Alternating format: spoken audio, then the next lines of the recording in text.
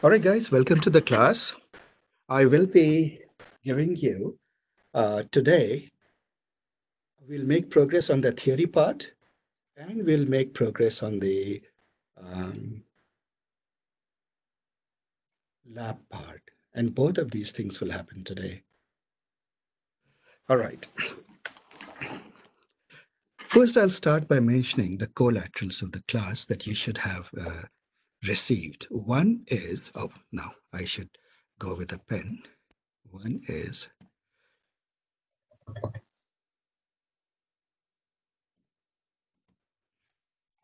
class material. Are you guys able to see and read what I'm writing? Yes, Asaf. Yeah. One is lecture 2.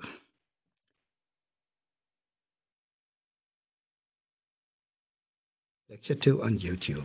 Now, this lecture 3 will also get posted onto YouTube right after this class. The second is Slack.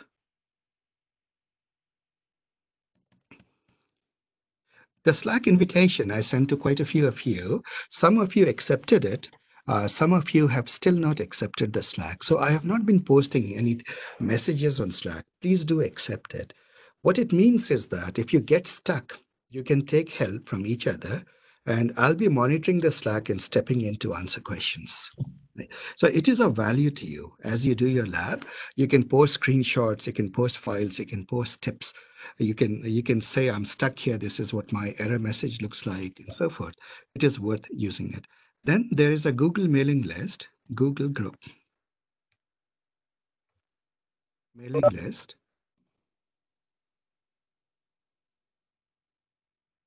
Mailing list. If you have not received an invite, and I should know, this is for announcement purposes. I won't be using it for much interactivity between us, but this is where I inform if anything about the class or post material, send out material links and so forth. So these are our main things. At the same time, I sent a PDF was given last lecture, was given last lecture, and today, updated today. If I remember right, see if you have received a PDF or you do have access to a PDF, which is approximately 25 pages long. If you don't have it, then let me know. In any case, I've updated it, and now it is actually 50 pages long, updated today. And I will post it to you guys right after this class. Yeah, I don't have it. Okay, so all of you who don't have it in an email, let me know what things you don't have. So this is the class material. Today, what are we going to do? Today, we are going to cover the topic of regression. Regression. In particular, we will do linear regression. This will be on the theory side of it. We will learn about, second thing we'll learn about is a bias variance trade-off, a topic called bias variance. And it's very important when we select a model, bias variance trade-offs. We will do this. The time permitting, we will also do model diagnostics.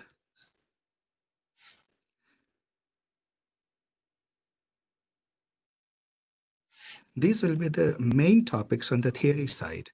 On the lab side, let me use a different color for the lab. Lab side. I'll walk you through the solution. Where am I? Lab, I'll be walking you through solutions. Or rather, let me not write solutions. Walk through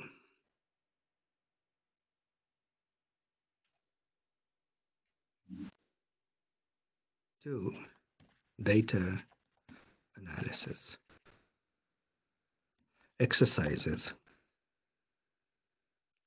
Sizes. There will be, you folks have already done the Galton. In my notes, I left and Florence Nightingale was simple. John, did any one of you manage to visualize John Snow's data? I don't remember if you want, if you did or not, but I'll be releasing the solutions. But today I'm going to do the weather data. I will talk about the concept of tidy data. When you actually practice data science, one of the most important concepts is that of tidy data. Data comes quite noisy. It comes in all sorts of forms and it comes from heterogeneous sources. It can come from a file, it can come from in file, it may come as a CSV, it may come as a tab separated file, XML, JSON, you name it. It can come from a database. The database can be a relational database that you can access through SQL queries. It may be a non-relational database, such as Mongo, a document-oriented database, a graph database, and all sorts of NoSQL databases. It could come from a remote location. For example, it can come from a URL.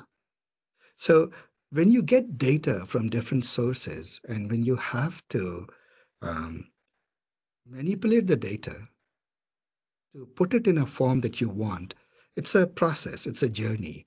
And in that journey, one of the important concepts is that of tidy data.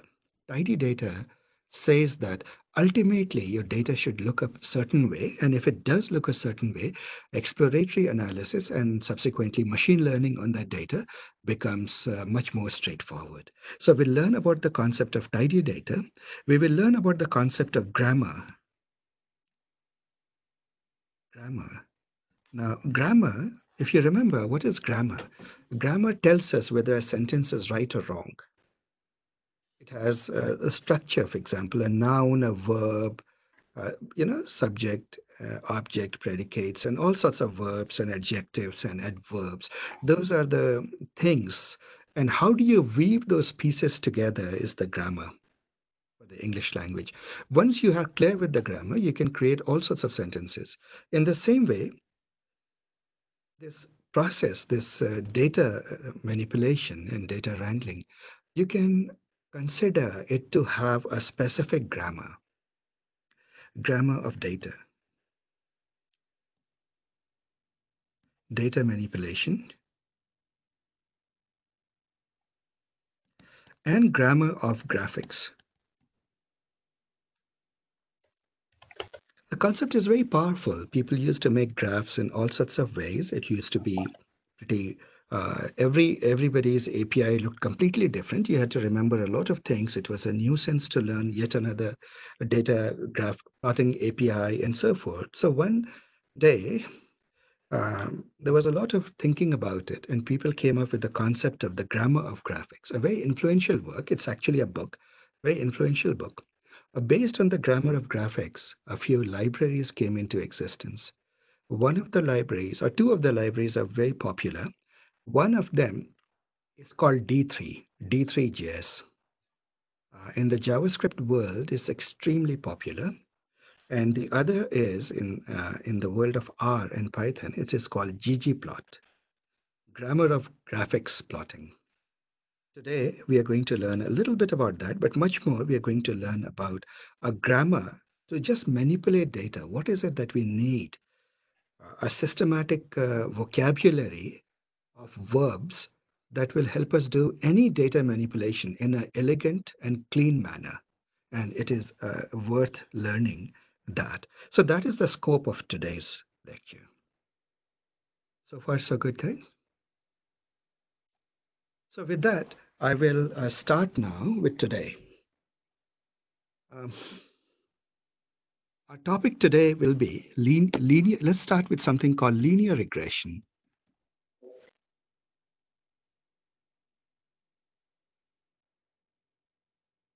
Linear regression. Before I start, I'll just remind you that we learned last time the concept of correlation, covariance, regression towards the mean. Do we remember those concepts, guys? Does anybody feel that we should review all of that? Or can we move past that now?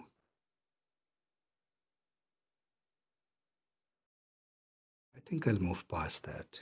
Um, so linear regression. Linear regression is, so what is regression? First, look at the word regression. Regression is oddly named for historic reasons that we talked about. In regression, we think of it as a box, right? As sort of a box. Inside the box, here, some features go in from our data x1, x2, xn, and out comes a prediction. And this is a model or a box of some sort. What it means, this is the vocabulary that people use. Think of it as a black box of kind. And it need not be black. Sometimes it's very easy to understand, but for the time being, consider it a box. The input to that can be the features, and it can be more than one features. Let's take the example of sale of ice cream on the beach that we use as a reference example. X1 can be temperature, X2 can be day of the week, X3 can be a wind, how windy it is. And likewise, different features can go in. These are called the explanatory variables, and many words are used by people. Then, y is the output, or the response, or the prediction. So, people use all sorts of vocabulary coming from different disciplines. But I'll just use the vocabulary, a simplified vocabulary. I'll call it input, features, and this I'll call the response. Are we clear, guys? So x, you can write it as a vector for those of you who are uh, well versed with vectors. And y is just a number. Y hat is essentially a real number. So remember that this blackboard R stands for real number, right? An example of a real number is, for example, pi or 3 or 1 or 2. All of these are real numbers, positive or negative, fractional or whole or irrational. They all together form the set of real numbers or the field of real numbers. Now, inputs can be either real numbers or they can be categorical. So let's talk about the two kinds of input at this particular moment, two kinds of variables. One of them is real valued. What does it stand for? Real valued. Example, let's say you sold 320 buckets of ice cream. Well, that's a lot. 320 instances of ice cream got sold. Huh? So 320 is an example. 4.5 is some example. Temperature of 72 and 3 degrees is an example, and so on and so forth. These are all real numbers. Pi is an example, if you want, an irrational number. Then the other type of data or variable that we talk about are called the categorical. I'll use the word categorical. C for that. This is the symbol for this, categorical. So these are things that are not numbers at all. They are cats and dogs, for example, or a day of the week is Monday, Tuesday, Wednesday. You realize that there is no point in assigning a number to it because the moment you call Monday equal to 2 and Wednesday equal to, I don't know, 4, it immediately implies that somehow Wednesday is more than Monday. But then right after Wednesday will eventually come a Monday and so forth. So, in other words, it does not make sense to assign a number to categorical because numbers have a ordinality, implied ordinality to them. So these are categoricals. For the time being, there are more to it. There's, for example, date and other things which need to be converted to real values and things. But for the purposes of our learning, we will limit ourselves to only these two data types. So far, so good, guys. So can somebody give me another example of a categorical? One of you, if you can unmute yourself and give me some example.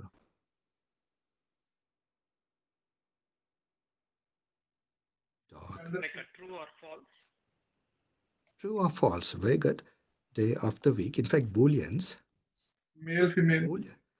Yeah, male, female. So Booleans. True, false. Gender, yeah, male, female. Yeah, male, female. Yes, male, female is another great example. Boolean is categorical too. We'll just treat it as categorical, not and if as categorical too. Is zip code categorical? Yes, because there is a finite set of zip codes. So the criteria for categorical is that it must be categorical, must be a finite set. Uh, Let me highlight this, must be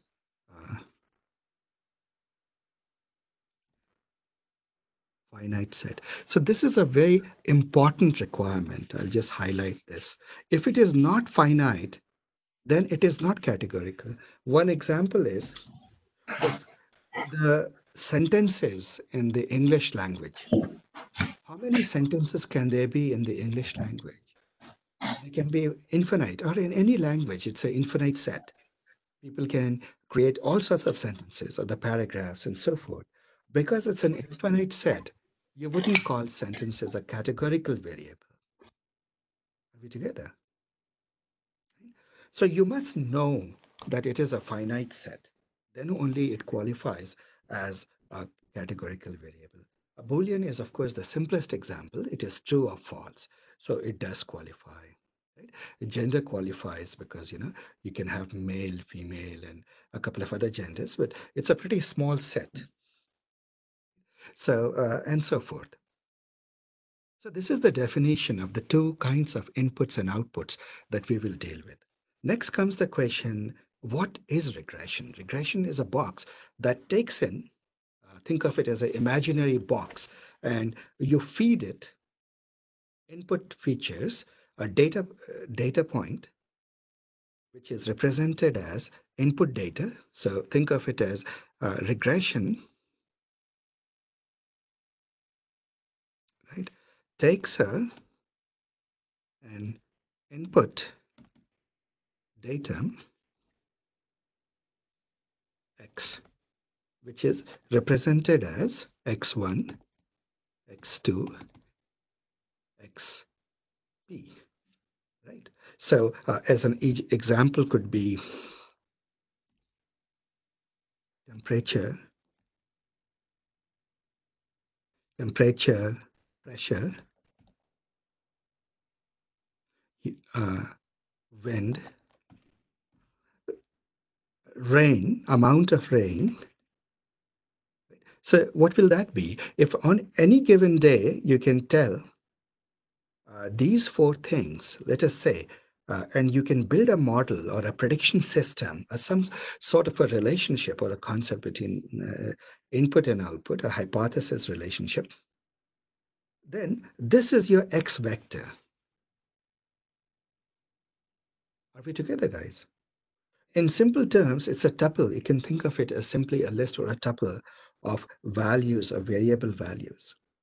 So x goes in, and so more formally, you can just write it in this notation. X vector goes in and y hat comes out. Now, y hat is not a vector. By the way, why am I putting a hat? Just to recapitulate, this hat signifies, what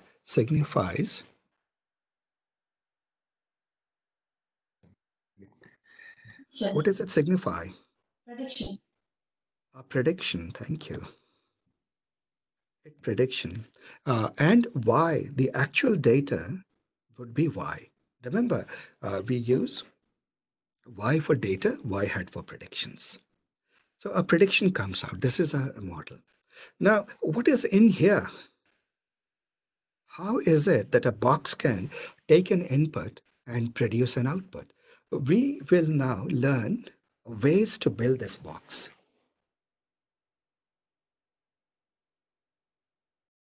So, so far so good, guys. Can I scroll up a little bit?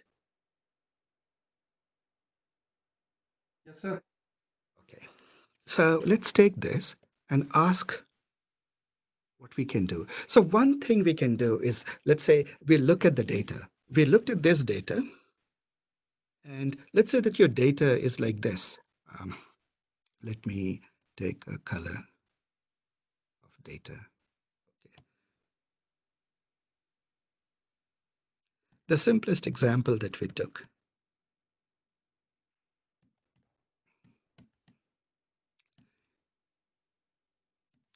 And we said that this is your y and this is your x.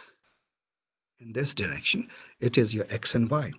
Just looking at this data, one comes up, or sort of it gives us an idea that perhaps there is a linear relationship between x and y, isn't it? So one may hypothesize, just looking at this data, that the relationship could be something like, let me take this. This could be a relationship, let's say, approximately. So when we hypothesize that this is a relationship, this is our hypothesis or model. This hypothesis we can write, in the case of mathematically, we can write it as beta naught plus beta 1x. So this is to recapitulate what we did. Now, the Greek letter stands for the pieces of our hypothesis, of our model, of our abstract notation. Right? The x and y stand for data. The Roman letters, they stand for the actual data itself. So we can hypothesize a relationship. People often write it like this, but actually there's to be much more precise, what you say is that is beta naught plus beta 1 plus an error term, a term which represents these errors. You know, there'll always be errors at any given time, and these errors are the residuals. You can see that they are residuals. So more appropriately, this particular part of the term is your y hat. This is what your box predicts. Are we together? So this makes for a model that we can find the model that makes the best prediction. So how do we find that? We know that we are in search of a line. We just need to find the line, that line which gives us the least total error. So first, and this is a recapitulation of what we did, we have to do two things. There's an old statement, actually, I keep quoting by Kevin, one of the great physicists of thermodynamics, who said that for you to improve on anything, you must first quantify it. You must measure in order to improve. Right? Roughly speaking, Kelvin, or is it Kelvin? Kelvin, the physicist. Uh, Actually, let me write it in a better way. Some of you may know about Lord Kelvin if you have done physics. He was very influential in thermodynamics. He says, to improve, first you must measure. To improve, first you must be able to measure. He didn't say it in quite those words, but we'll say it like this. His actual language is quite beautiful. If anybody is interested, I invite you to look it up in the way he said it. So in our case, what is it that we are trying to measure? We realize that we need to quantify the error, the total error. Actually, let me use the E term, the error, the error. First, we need to write this error, and we realize that we could write it in this way. We take the prediction and we look at the actual value and the prediction. So these are the gaps, these are the mistakes for the ith point xi. This part is yi hat, and this part is the actual yi. So far, so good, guys? You realize that, isn't it? Yes. But this part, and therefore this is the residual, ri is yi minus yi hat. Right? So this is the error of this particular prediction. And when we take the error of all the predictions, so this is our residues. So to compute the error, we have Ri is equal to this. Now we know that somehow we need to collect all these residues. And Because the residues can be positive or they could be negative, like for example, this is a negative residue, we need some way to just look at the magnitude of the residues. So let us say that we have and so this is much more interesting, yi minus yi hat, the, the size of the residue. So one of the ways we can do it is we can create the total residue by summing over just the absolute values. Or you could do, so there are many ways that you can formulate the error term, right? And people call it the loss, the uh, so on and so forth. So you can write it literally as summed over. So the sigma stands for sum, summing over all the residues, aggregating or collecting all the residues. So you can do this. And that is okay, but not common. Not common. Not common. The more common term is E is equal to Ri squared. So one way to get positive quantity is just to square this term. If I square Ri, you realize that whether the residue is positive or negative, it will become positive one way or the other. And so this particular way of writing it, which is the sum of squares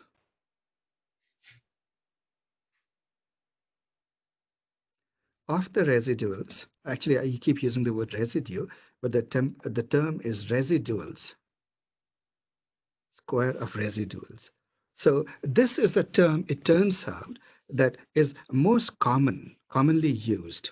Not because it is the only correct way of doing it, but it certainly is the most common. And now the question is, why is it most common? So that has to do with a theorem that was created by Gauss and Markov. There is a Gauss-Markov theorem, and behind that theorem is an assumption. It says that if you build a model, the Gauss-Markov assumptions,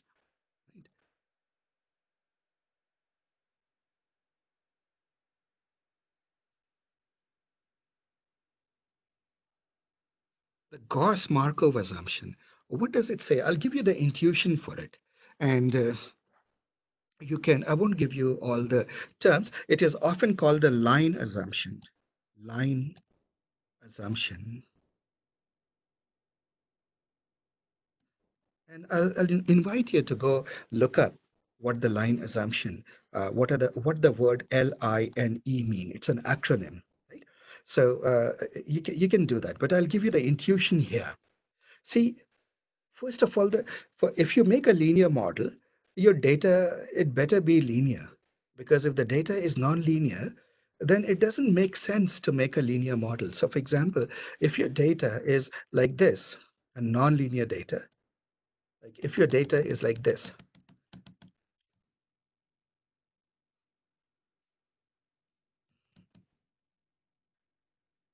would you call this a linear model?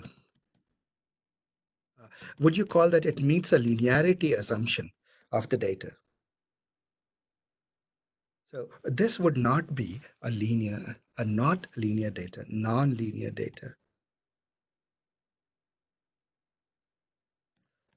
right? So it wouldn't do.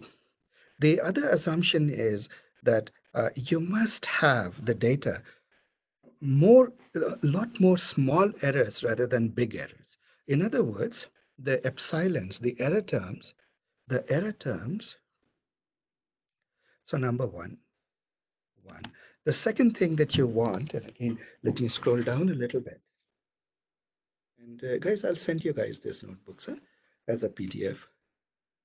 The second assumption is that the error terms, all these residuals, epsilon I or Ri, these are the terms we use. It must, if you look at all of these values, they must be more close to zero than away from it. In other words, they must form a bell curve. If you plot all the error terms,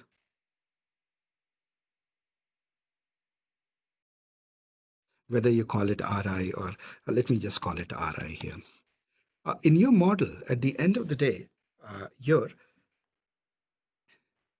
this is zero. So people use an interesting notation.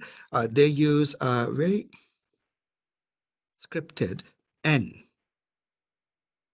for error, for the residue, let me just call it error, whose center is 0 and whose uh, spread is, well, it is some standard deviation. It is spread around um, the 0 value, which makes sense. Most of the data should be close to the line. If they are not close to the line probably doesn't reflect the data. Do you see how intuitive this is? If you look at this this thing, the whole point of the line is it's as close to the data as possible. So therefore, it is representative of the relationship uh, uh, embedded in the data, which means that the departures from the line of the data points, those residues, most of them should be small and very only a few should be large. And so the error terms, they should have a Gaussian distribution or a normal distribution. There's an interesting historic aside to it. The concept of a normal distribution or the came about actually by studying the errors. People were trying to come up with a um, proper representation for error terms. We realize that in most situations errors are small and large errors are fewer. So if you take it and you say, I'm going to look at errors so that they are symmetric, they're equally symmetric, their positive errors versus negative errors are equally likely in any given situation, and that errors have a smooth distribution, and the continuous smooth distributions, etc. Under certain conditions, you'll realize that the function that satisfies that is the normal distribution. And that is how the normal distribution or the Gaussian distribution was created or discovered. It has a sort of a complicated structure. I'll just mention it. It is a function of n given mu sigma square, and it is equal to 1 over 2 pi sigma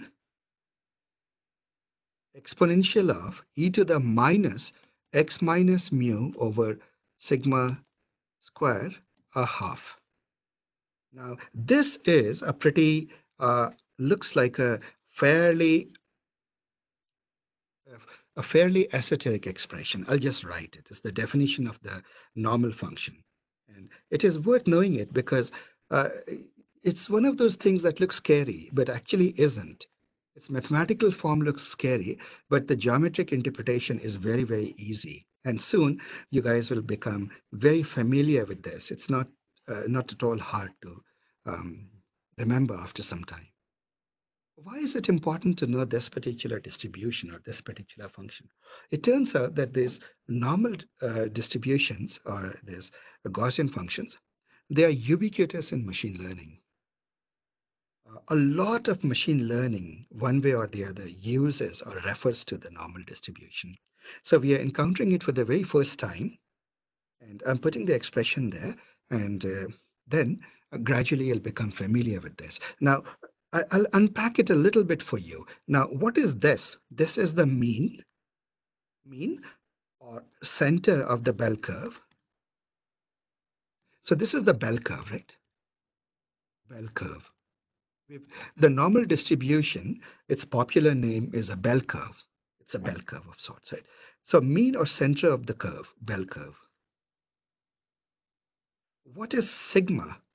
Sigma square is the variance. This is the distribution. This is the sigma squared measure. It measures the distribution or a fatness of the bell curve. Is it very, for example, peaked, or is it very broad, and so forth? Right? Is it a smooth hill? So, for example, if I have a distribution like this is much more smooth. So it has a bigger sigma square for this. Sigma square of blue is greater than sigma square of black one, and which itself is greater than, let's say, the sigma square of, let's take another color, green, I'll take. Do you see that the green is very peaked? It's very narrow. Most of the mass is close to the center. This is it. So this is it. If I have a sigma square for the green, and this relationship will follow in this picture. Is the intuition clear, guys? So sigma square is called the variance, and it is a measure of the how gathered the bell curve is or how spread out it is. So we'll encounter that as we go ahead. And now this term should look pretty familiar to you. What is this term, guys? Do you remember? X minus mu over sigma was what? It is the scaled or standardized value of X. Scaled, or remember we did this last time, standardized value of X, right? You remember, often represented as Z.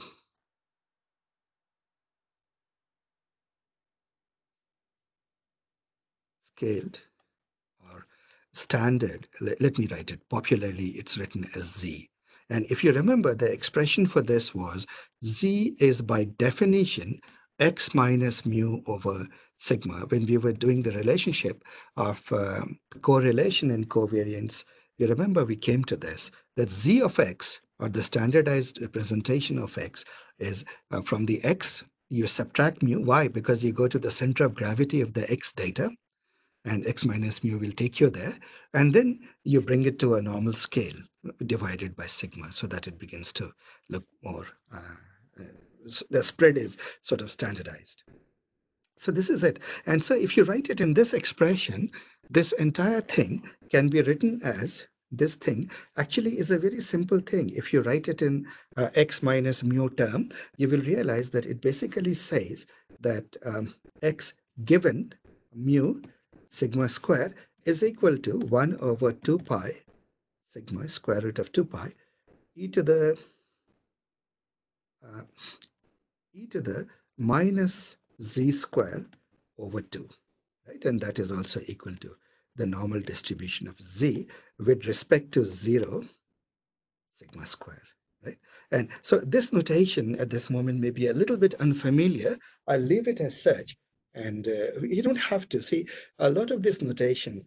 They look very strange when you come into this field of machine learning, but actually they are not hard. And so experiences as students uh, go through this workshop over time, this all becomes very natural and they start using this notation. But it doesn't come immediately. It takes a little while for us to develop intuition or familiarity with this notation. So I'll leave it as that. And I basically, I will put it at the point at which we say that so long as our line is truly close to this, uh, to the data, we are observing the Gauss-Markov assumption. So now comes an interesting result. The initial problem that we posed is, why not this? Why not, for example, why not? So can I ask a question? 1 second. Let me finish this thought. Huh? I'll ask this question. So for example, why not r to the power 4 or sigma I ri cube? So it is a worthwhile question. Why is it that we don't capture error as any one of these terms? You realize that each of these would in some way measure the error and so forth, isn't it? Why is it that we don't use that? It is something for you to think about. Let me take, Albert, your question. Go ahead. So there is an x there, right? In that n of x. So shouldn't that be, That is right. shouldn't that be E, or why are you using x instead of E? I'm just curious. You mean x is here? You mean this expression, Yes. isn't it? Yeah. So, yeah, no, I'm just defining the normal. And in our particular case, of course, in our case, x is actually epsilon. Okay. It is just the error term. Okay. I'm just giving a general mathematical expression. It's a bit unfortunate because here we used x for data, but mathematicians often use the word x when they are just dealing with a single variable. So do not, yes, you're right. Do not mix this x with the x of the data itself. Here our x is epsilon. So what we are saying is that the residuals or the epsilons, they have a normal distribution. If you look at all the epsilon values, they have a normal distribution. So that is essentially the Gauss-Markov assumption. So under these assumptions, there is actually a theorem which we'll come to, and there's always uh, so theorems are like milestones, when you're thinking about some topic and you come up with some interesting result that is not so obvious, people capture it in a theorem. So the theorem is, in particular, let me just write the theorem down, Gauss-Markov theorem.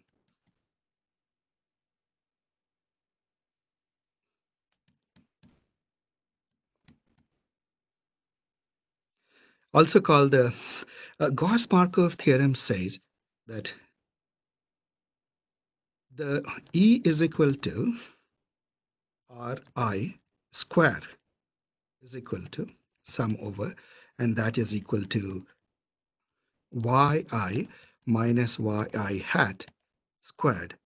If you use this and minimize this, right, you're much more likely to have a good model so long as the Gauss-Markov assumptions are there. So you say that this quadratic terms, right, is the best linear, unbiased estimator. It is called blue. And so you would say, okay, so what is the big deal about it? It's actually fundamental. A lot of, for example, econometric theory wouldn't be valid unless this theorem were true, which is why most of the people who do econometrist in their syllabus, in their textbook, very quickly they're introduced to Gauss-Markov theorem and this the concept of the blue, the best linear unbiased estimator. So from here onwards, I would consider the situation resolved. Now, we won't go into proving this theorem. It's a little bit more intricate, but uh, but we'll just develop some intuition about it. Why? What does this say? What does this particular estimation of error? So E is what? It's an error. And this expression is some estimator of the error. The word people use is the estimator. Think of it as some way to quantify the error. Now, this is the best. Why is it the best? It is because big terms, big error terms are severely penalized. What the quadratic term will do, so big, I'll just write it down, big error terms are severely penalized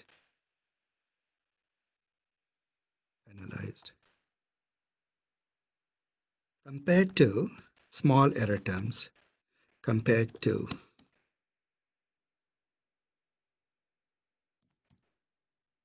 because of the quadratic.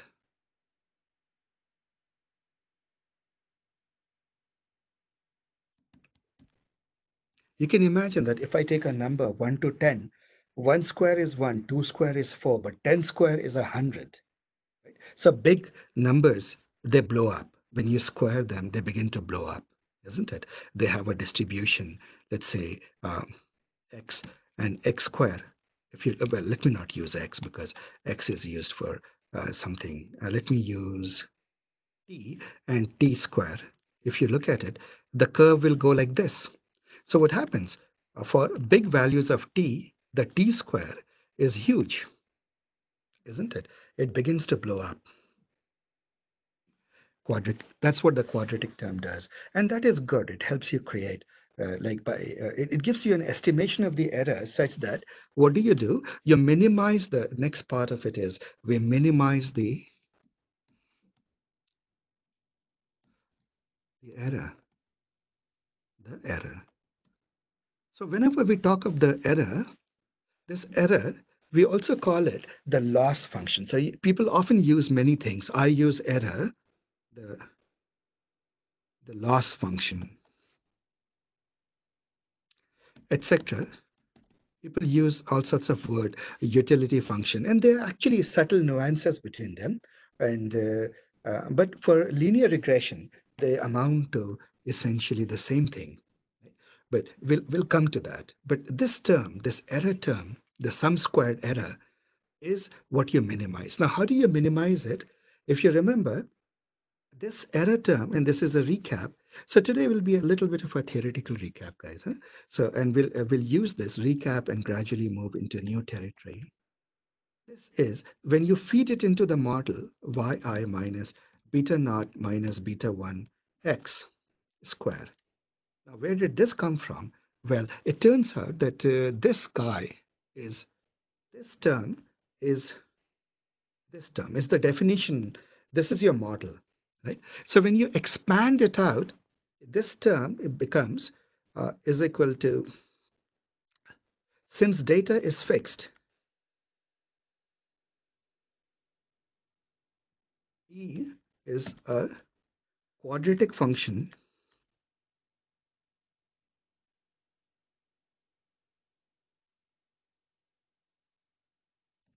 beta 1. So we see this, guys, that it will be a quadratic function. We can expand it out. It will be beta naught square and beta 1 x1 square and so on and so forth. So because it is of that shape, you know that what it will look like is a surface. Now let's look at this.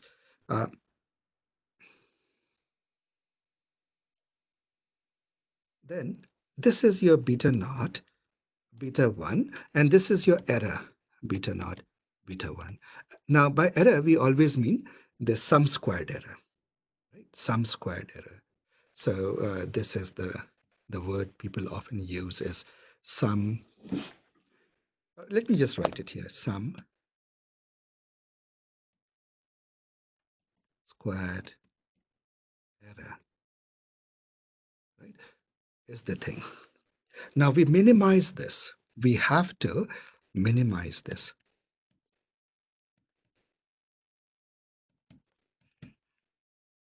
Now, how does this error surface look like? If you remember, I mentioned that this error surface looks like this. It's a quadratic surface that is like a bowl. And this achieves a minima. If I come down, it achieves a minima somewhere here in the ground, right? So there is some preferred place, beta naught, beta 1.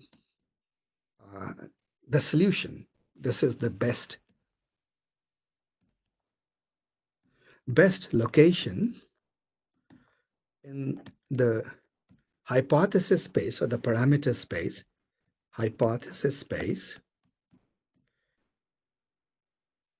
or parameter space where the error surface, where the, well, I went up too much, where the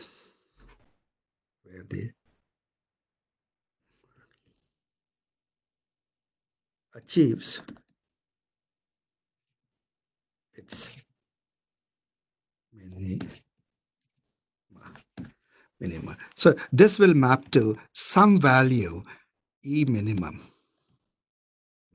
isn't it? At this particular value of this. This is the minimum value that it will achieve. Now the whole question is, how do we reach that? How do we discover that? Right? Now, the intuition for that is, suppose we have the data. Let's project the data back here. We have the data, and let's bring in data again.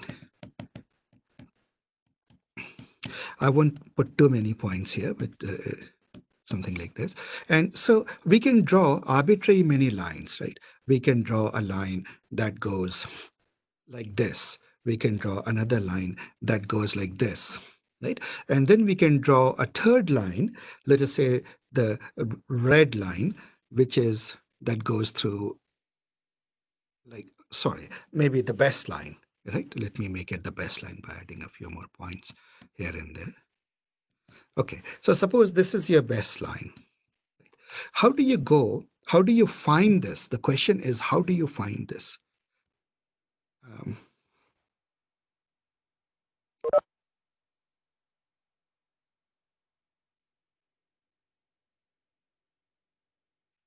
That's the crux of the problem, isn't it? It is not enough to be able to pick a hypothesis, pick a line, which is a hypothesis of a relationship between x and y, uh, sorry, x and y, but you have to find the best line. And how do we do that? Each line which we assume is a relationship between input and output is a hypothesis. And each line corresponds to a real point. Actually, this point, let me just mark it as the points here. Points. And let us say that this green point corresponds to this. This line, the green line corresponds to this point, and let us say that the blue line corresponds to some other point here. Let me just take it as, let me just take this as a blue is, yeah, let us say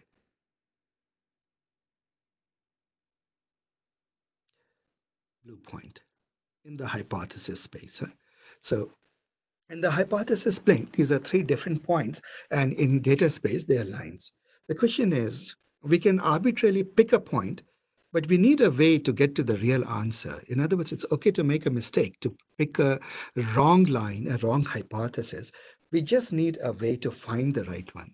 And the example that I gave is we need to do so-called gradient descent. We need to somehow tumble down from here to here to here.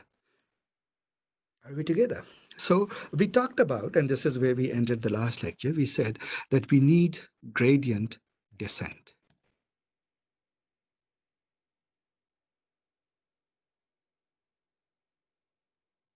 Descent. Gradient descent to the best point. So far, guys, I hope it is obvious that if we gradient descent from any arbitrary hypothesis, it will take us to the best hypothesis. Right? And when you do that, you achieve the two goals or the two legs on which machine learning works. You first quantify the error and then you minimize that, you improve upon it till you can't improve upon it anymore and you are left with the irreducible error.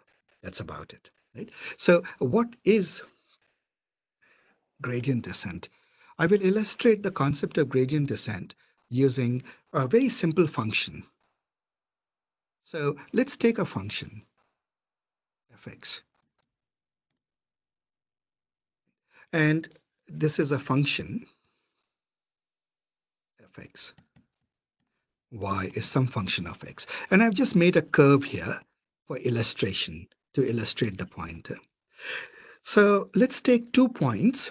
I will take a point and take a green point, let us say, is here. So suppose you take a point here. Look, observe, let me just call this point A and its value here, A prime, right, on the curve as A prime.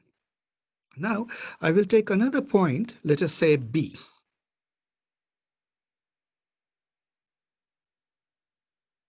B along the x-axis, right? And by the way, I use x, but actually it's because people are used to using x in mathematics, but let's stay with the notation. Now, I will bring about a very simple concept. At this point, what is the slope? What is the tangent? Is the slope positive or negative? So let us define slope. Slope is defined as increase per unit increase of x. Actually, that's a bit sloppy because you know, a unit may be a huge. So just assume that your unit is very, very small. It's a millimeter or something like that. But how much do you rise in y? As an increase, defined as increase per unit, actually. Increase of what? Increase of fx per unit increase of x. And the underlying assumption is in calculus, you make the assumption that you hopefully your unit is infinitesimally small. Hopefully, your unit is very small.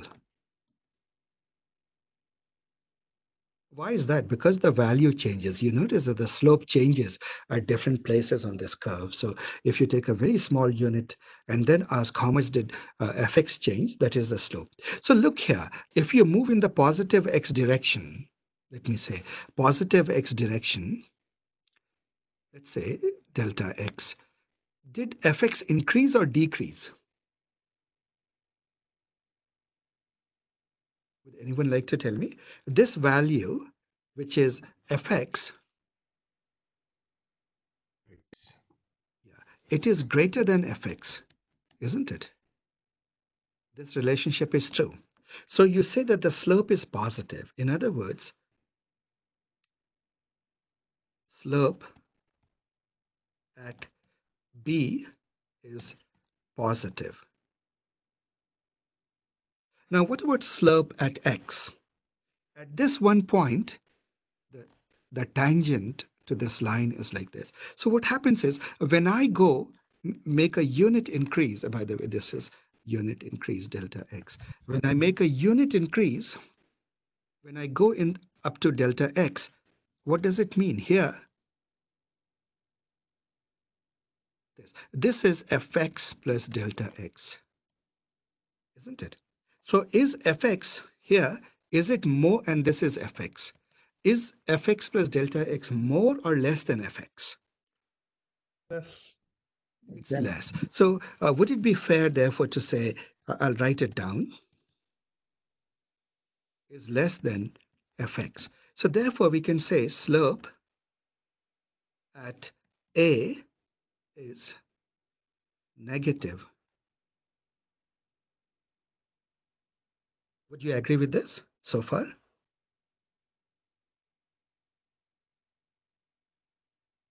Now, what do we want to do? We are looking for the best spot. We need to go here. This is our best answer, right? Answer, let me just call this C. Our goal is one way or another from every point, goal. From every point, from any, and therefore every point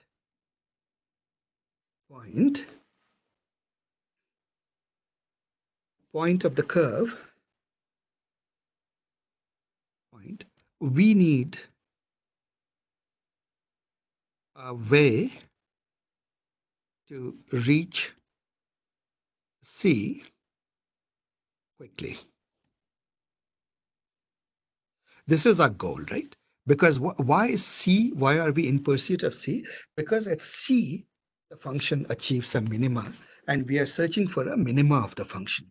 So suppose this is your goal, and you are at A. Let's look at A. You make a change delta x. Which direction do you want to go into? You will say that the next, should you go in the positive direction or should you go in the negative direction? From A, if I want to minimize, let's look at the picture again. Sorry, this has gone. If I'm staying at A, should I move in the positive direction to decrease the function, or should I move in the negative direction? Negative. No, I want to decrease the function. Make Positive. it Positive. You realize that if I move this function from here, it comes down to fx plus delta x, and then fx plus delta x is smaller, right? So for example, this is fx plus delta x, isn't it? It's smaller than fx. So I will write the rule down as this. At A, move in the positive direction. Move a bit in the positive direction. Right. So we can say that the delta x, the step that we take, should be now you realize that suppose I write it like this. It is some small step in the positive direction, but how do we know which is the positive direction given x at that particular point? So suppose we do this. I will use the word df dx. Right? It is the derivative, but it is actually the slope. Let me geometrically, this is the slope at delta x at a. Let me just put it this way: fx dfx dx at a. Right? This is the slope at a. Right? So suppose I take this step such that x, the next step of x, let me call it x tilde, is the previous value of x, right?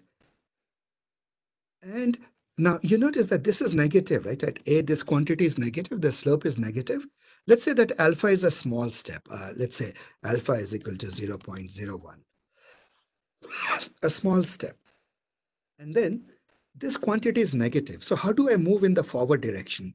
Would you agree that this quantity, if I make it a negative thing here, then this criteria will be fulfilled. I would have delta x would be in the positive direction. Does this make sense, guys? Because my derivative at a is negative, slope is negative, I multiply it by a negative number and it becomes positive. Right? So therefore, I can say that my next position of at x, next position at a, is the previous position at a minus alpha df dx. At this point, guys, if you don't quite understand, it's okay, but we will write it as a fact. Are you guys getting the intuition? You need to go against the slope, the value of the slope. If you go against the value of the slope, because the slope is negative, you'll end up moving in the positive direction. Are we together, guys? Any questions? Anybody who did not understand that? Now, at C, at this point, B, a similar consideration applies. Yes. So the same thing applies. Now look at B. You want to take a step in which direction? Backwards direction, isn't it? You reach C from B. Which way do you want to move? Forward or backward? It is clear that we need to move backwards, right?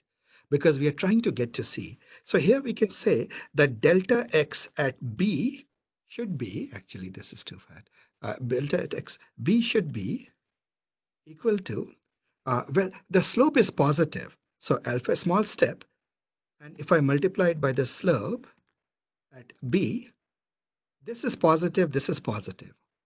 Well, that would be bad because it would take us in the forward direction away from C. Once again, I need to put a negative quantity there. Do we see that, guys? Huh? That in both the cases, if I want to go towards the center, I need to go against the slope. As simple as that. And therefore, it doesn't matter whether I'm on this side or this side, you have the more universal formula, which is the famous formula of gradient descent. It is this. Gradient descent formula says gradient descent, therefore, and it's a result. Gradient descent is this formula. Delta x is always minus alpha df dx. Right? Or put another way, x tilde is equal to the previous value. This is the future value, the next value of x. X of x. Sorry, this doesn't look nice. Next value of x is the previous value minus alpha df dx. Now, why this derivative? This derivative is actually, it is sort of a throttle. Think about this way. What happens when we come very close to this? What is the slope here?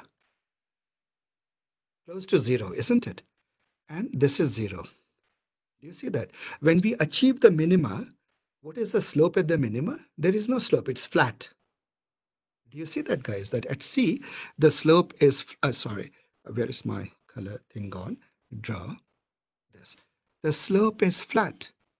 So df dx will be 0 at this point. df, see, dx is equal to 0. Well, this is rather scribblish. Let me be better here. At this point, df dx is equal to 0 at a.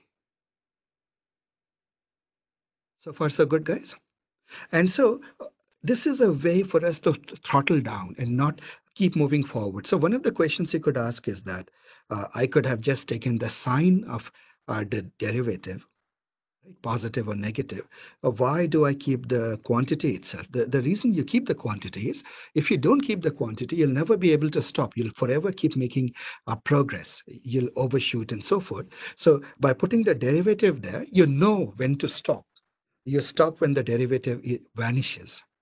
In more practical terms, what you do is the derivative will never quite absolutely go to 0 because there'll be noise or something in the data.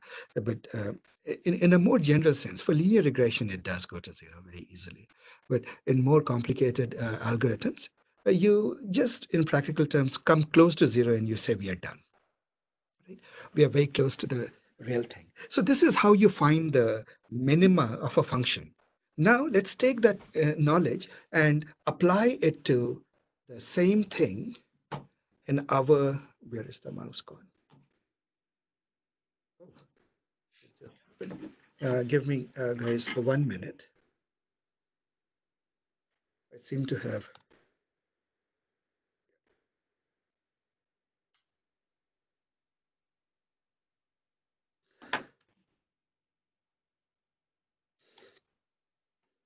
Uh, 1 second.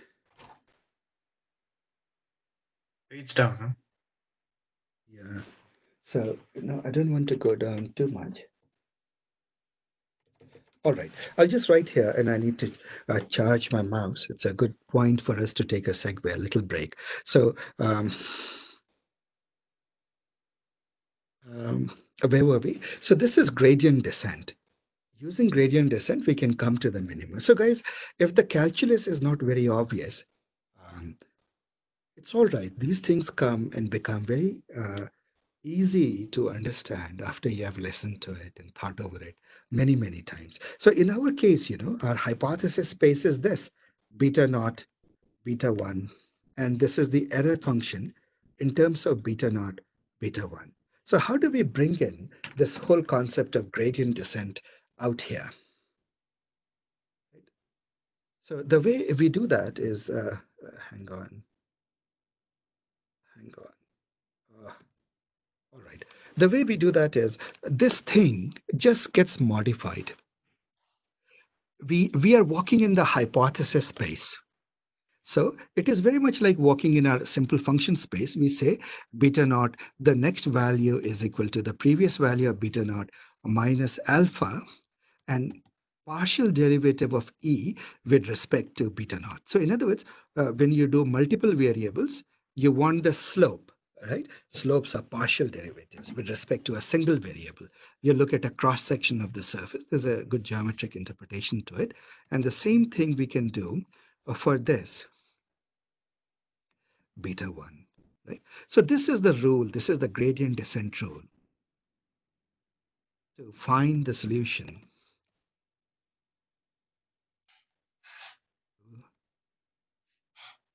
It can also be written in a much more formal vector notation.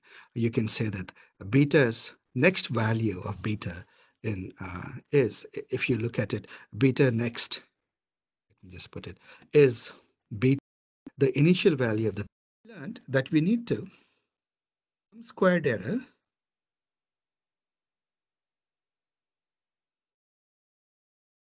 works very well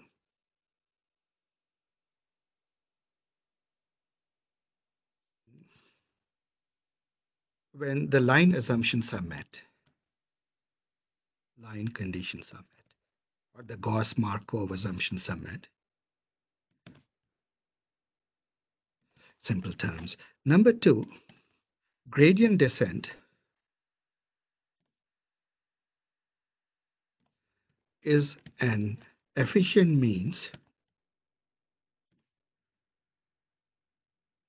to find the path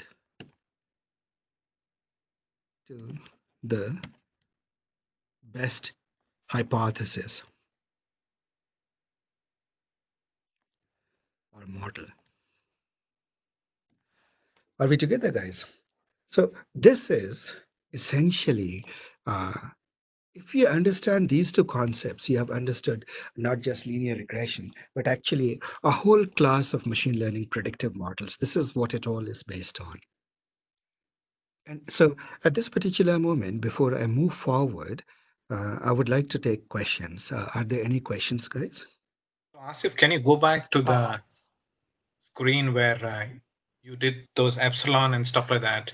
And I was just Okay. I kind of lost you on Yeah, that. So and what is that? yeah, Yeah. I should go back. Actually, I'm having a little bit of a technical difficulty. My mouse has run out of power. Hang on. So I'm trying to find where you're talking about. Uh, epsilon. Yes. The N. Yes. Yeah, this is it. Oops. Uh, are you able to see my screen? Yes. Okay, here we go. So Asif, what is this giving you in terms of this is the error distribution, correct? Yeah, basic idea is it's an assumption. If your residual terms are not normally distributed, right, around zero, then you cannot use linear, you cannot use your sum squared error the way you have written for your model. It won't work. Right? So in a way, I gave you an introduction to the bell curve. Bell curve is something you may or may not have encountered in your engineering or your undergraduate studies. At some point, you probably have encountered, but you probably didn't realize how central it is to machine learning. So early on in this workshop series, I thought today I will introduce you to the bell curve, and we had to encounter it anyway. Today is a good day to encounter it. So This is the basically, Gauss-Markov. okay. So basically, for non-linear data, this is the way to do it, and for everything else, we can use the sum square. I mean, the least square or the gradient descent. No. Where did nonlinear come in? No, this is the linear assumption. The Gauss-Markov assumption says that if your data is like this, then and the blue line can be a good hypothesis. Now, if you look at this, what are the things about the blue line you can tell? By looking at the orange dots, you can tell that the data looks linear, isn't it? It truly is linear. The second thing you can tell is that the residues are rather small, and most big residues are uncommon. Small residues are common. So these residuals, sorry, not residues, I keep saying residues, residuals, but the residuals or the error terms, they will actually form a bell curve distribution. If you plot them as a histogram, you will notice as a frequency chart, you'll notice that they have a bell curve distribution. Okay. So we are still within the world of the linear. Okay. Are we together? But if you have non-linear data, then you cannot use a linear model, obviously. So for example, look at this case. Cannot use linear model.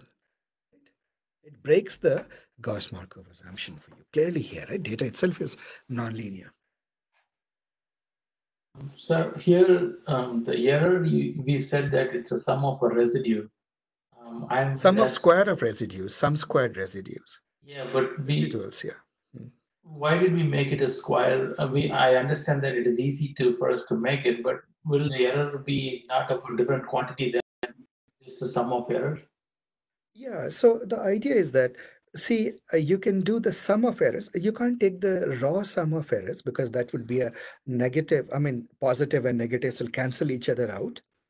So you have to take the size of the error. Now you can just take the size of the error, like here, like this particular thing. It is just not very common for a reason that I explained. So you can take this, you can take this, you can take the fourth power, third power. You can do anything so long as you're adding up the residuals. You can take any power of the size of residuals. So the question that comes is, which is the best one to take? And so that's where an important theorem comes in, discovered by Gauss-Markov. It's called the Gauss-Markov theorem. It says that under sensible assumptions, those sensible assumptions being Gauss-Markov assumptions, means your data actually, your line actually seems to go through the data and the data is linear, then it is best to take the error term to be the sum of square of residuals. It's a mathematical result. It's a theorem. Okay. And just one generic question. In the first one, when we draw the black box to represent the hypothesis, we said the input is an X vector. See, what happens is mathematicians always look at a tuple, a collection of x1, x2, x3. Uh, it follows the natural notion of a vector. In other words, it follows the properties of a vector space. What it means is, and it's a bit of a geometric intuition. You say that regression models, they map to each point, each vector x, a value y. Right? So they are basically y hat is basically some function of x vector. That is the mathematically concise way of saying it. So the vector usage is deliberate. In practical terms, if you don't think in terms of vectors, it doesn't hurt you. Like most computer scientists, what do they think of it? As a list of features, a temperature, this or that, temperature, humidity, a day of the week, and so on and so forth. So if you just think of it as a pressure, wind, rain, if you just think of it as a list of values, so long as you know that in data, the first one is the temperature, the second is pressure, wind, etc., etc. And programming, you'll make it an array typically of size here 4 or a list or something like that. It's perfectly fine, right? But more formally, it's a vector. Okay, thank you. So, guys, any questions? But otherwise, we'll take a very small break, and I will then introduce the concept of uh, like. So, this is sort of the background. I'll use this background to go and explain concepts of how do you, at the end of it, know that you have a good model. What are your model diagnostics? What is bias, variance, trade-off? What are regressions? Asif, I have a So, quick question, if you don't mind. no, of course not. Yeah, Is go there ahead. something I can't help you with? No, sorry. Go ahead. Yeah, so the question is, can you explain again why we use partial derivatives instead of normal derivatives and while doing gradient descent? See, because in multivariate, your error surface is made up of beta naught and beta 1, right? Right. So think of it. So you don't have a concept when you have a multivariate function. You don't have a concept of a derivative. Derivative concept is only for single variable. Oh, okay, got it. So the concept generalized to multiple variables is partial derivative. So I'll give you the intuition of it. So suppose you are in a hill and you ask yourself, if I go north, how much altitude I'll gain or lose. Right. So for you to measure, you don't want to also go east-west at the same time. You want to only go north-south, a little bit north, right? And see, did you gain altitude or lose altitude, isn't it? So there will be a slope along the north-south direction and there'll be another slope along east-west direction. And the only way you can find that is when you're going north, you'll keep your position along the east-west axis the same, right? You'll hold the other axis fixed, value along the other axis fixed, and just make a change along the north-south axis. Right? Yep. And this Yeah. is what you would do when you're hiking. And that is exactly the concept that partial derivative says, keeping other variables the same, if I make a unit step in this direction, how much will the value change? Correct. Okay, got it. Thanks. So, guys, we have been talking now for about an hour or so. Today is going to be a little longish session because I also want to do some coverage of the labs, and I have a new set of notes to release to you, lab notes to release. But any more questions before we go into the break? Asif, actually, it is a very similar question to the previous one. The partial derivatives beta naught and beta 1, you are descending on each of them partially. Yes, yes. They are independently descending. So the Yes. minima achieved through the descending through beta 1 and the beta 0. Yeah. Can you say both of the minimas will coincide to be the same? I'm just a little. Yes, of course, of course. So let me tell you, see what happens is, let me make the intuition clear with a picture. This deserves a picture here. This is beta naught. Let's make it really big. This is the error, beta naught, beta 1, right? We have the error surface, right? And these lines are there. These are contour lines, right?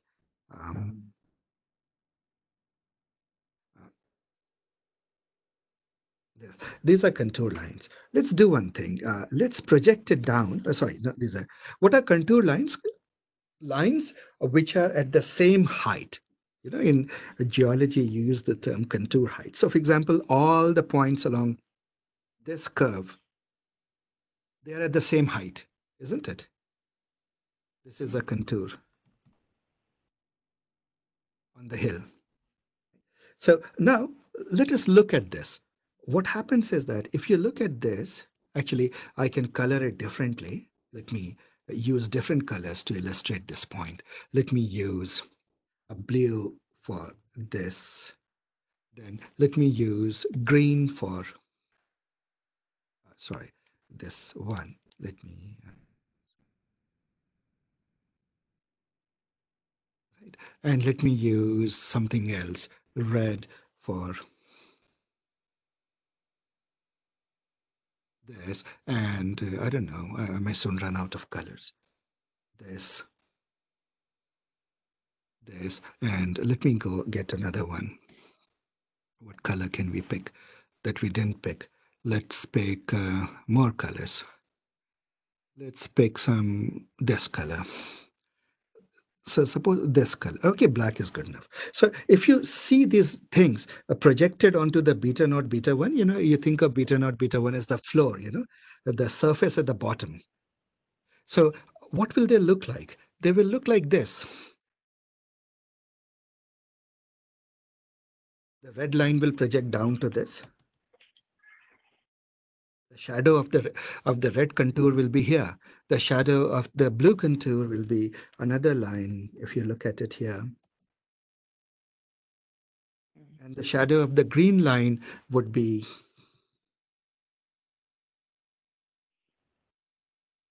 here. And the shadow of the orange line would be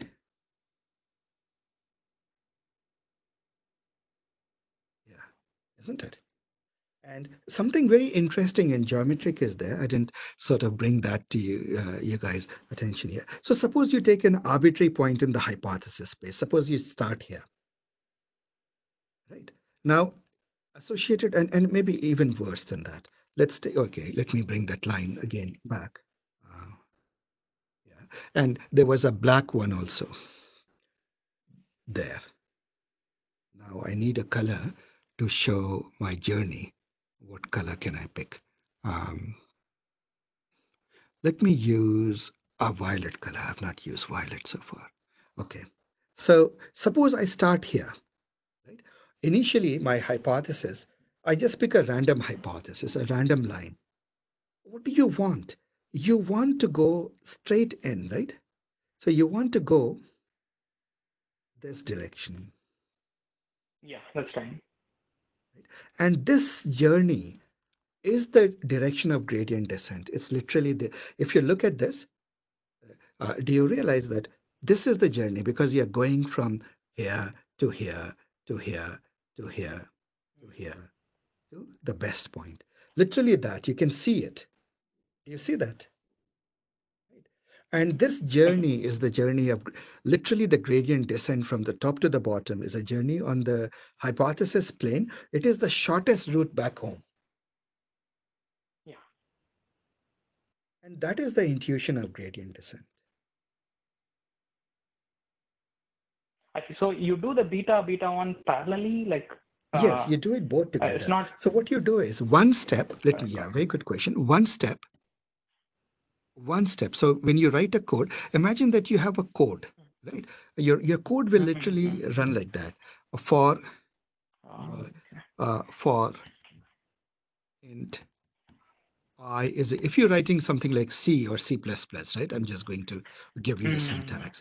I less than, let's say that you're willing to make, I'll take an example, 1,000 iterations, right? I plus plus. What will you do? You will just say beta, the new value of beta naught is equal to, so initially you'll start with some arbitrary values, initialize with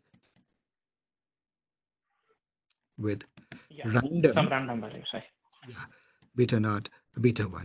And then all you do is you will literally write code that says take this minus alpha de d beta naught beta 1, and in the same step you update both of them together. Beta 1 is minus de d beta 1. Right? It's good that you asked this question, because this makes for actually, hang on, let me circle it with a different color. One step, exactly. And thanks for asking this question. Actually, I should say this is one step. Uh, where should I put it? This is actually one step, right? You see that in the for loop, and the for 1,000 steps. So people use the word iterations or steps or things like that. And you will be smarter than that, because what will happen is, how do you know that 1,000 steps are enough, right? And or it is too much. So at some point, what will happen is, once you notice that your change is not too much, neither beta naught nor beta 1 seems to be changing too much, you'll just break out of the loop, right? You say, I'm done. I found the minima. So you do some smartness, but roughly speaking, this is the code for you.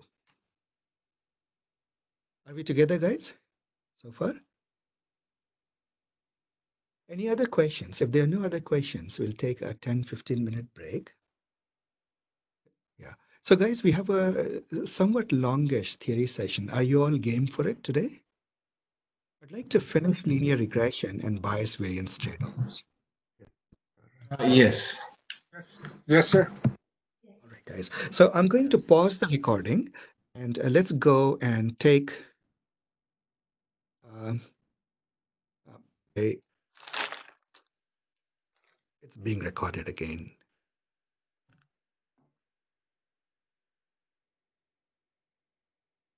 So see, data can present to you in many forms.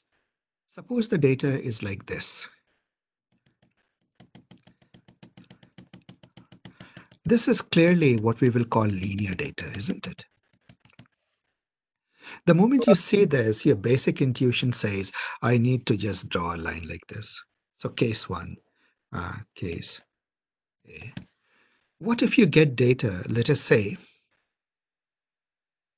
case B. Suppose you get data that looks like, actually I used another form for data. So suppose data looks like this.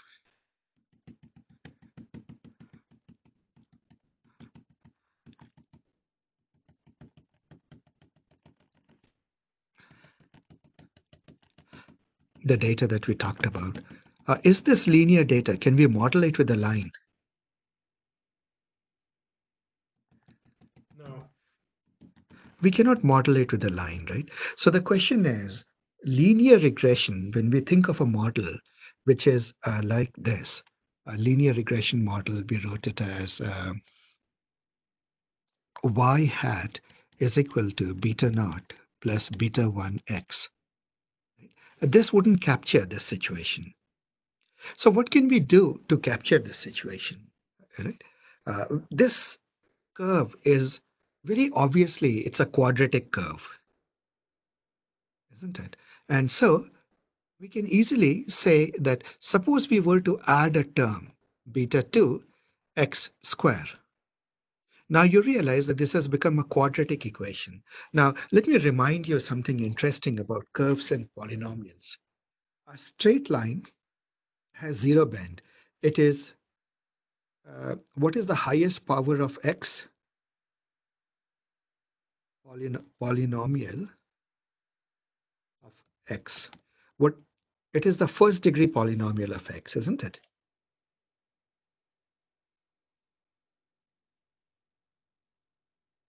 Do you see that, guys? the x in terms of x is a linear polynomial. What about this? You write this as a quadratic expression, isn't it? Y is proportional to x squared. The highest polynomial term would be quadratic, isn't it? So the polynomial term would be 2. The highest polynomial term would be 2, right? You would write it as y is beta naught plus beta 1 x plus beta 2 x squared. And we can generalize from that. We can say, suppose you have 3 bends, something like this. So each bend requires an extra turn. So how many degrees do we need here? So bends is 3, bends 1. A line by definition bends are 0, right? So this would need y is equal to beta naught plus beta 1 x plus beta 2 x squared plus beta 3 x cube. If it would need a equation of the third degree because we have 2 bends. Number of bends is 2 actually. This is 3. Do you see this connection, guys? So suppose I make a curve with 3 bends. Can you tell me what degree of polynomial I would need? Anyone can guess that? Can you extrapolate from this? 4, right? So if bends is equal to 3, poly degree will be 4, right? And so you see the relationship. So one of the thoughts that people had is, suppose you're given data, you're given a data like this, literally like this.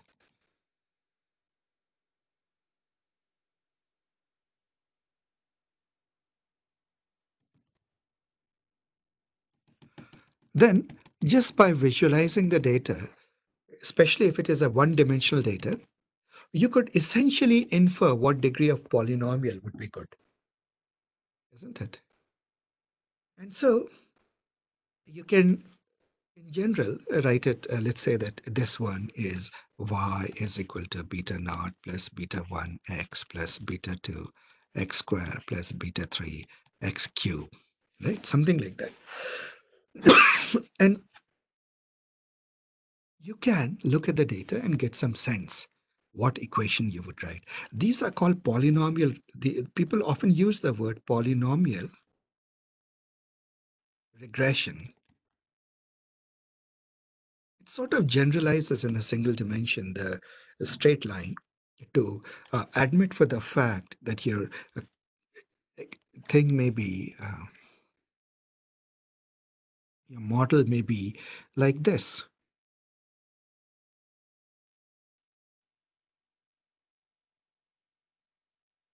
This is your model, and this is your model. Right? So we talk about polynomial regression. Now, given data, how would you know what degree of polynomial to take? Polynomials are good. You can say y is equal to beta naught plus beta 1 x plus a beta 2 x squared plus a beta 3 x cube.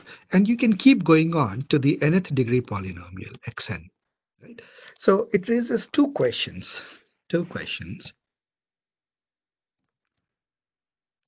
And we'll limit ourselves to one dimension now, because from one dimension, it generalizes to higher dimension. If you take, can every data be represented as a polynomial relationship? Yeah.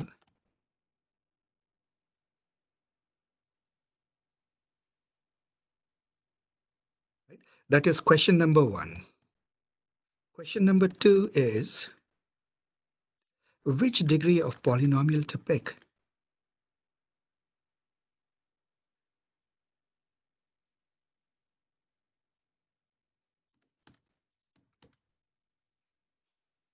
Now, I'd like to say something about, before we answer these two questions, I'd like to say a word about polynomial regression. This may seem paradoxical to you now, But mathematically, polynomial regression is also linear regression. It is just linear in a sort of more terms, polynomial terms, or people would say in a polynomial vector space, the equation is still a linear equation. Now, why is it linear? Because it is additive. And I won't go more into it. It's a mathematical aside. Let me just put it in the page as a mysterious statement that gradually, as we develop more mathematical sophistication, we will understand what it means. Polynomial regression is also a form of,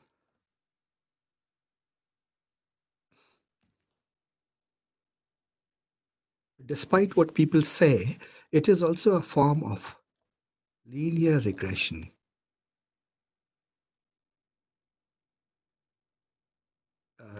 Mathematical sense, as we will see later.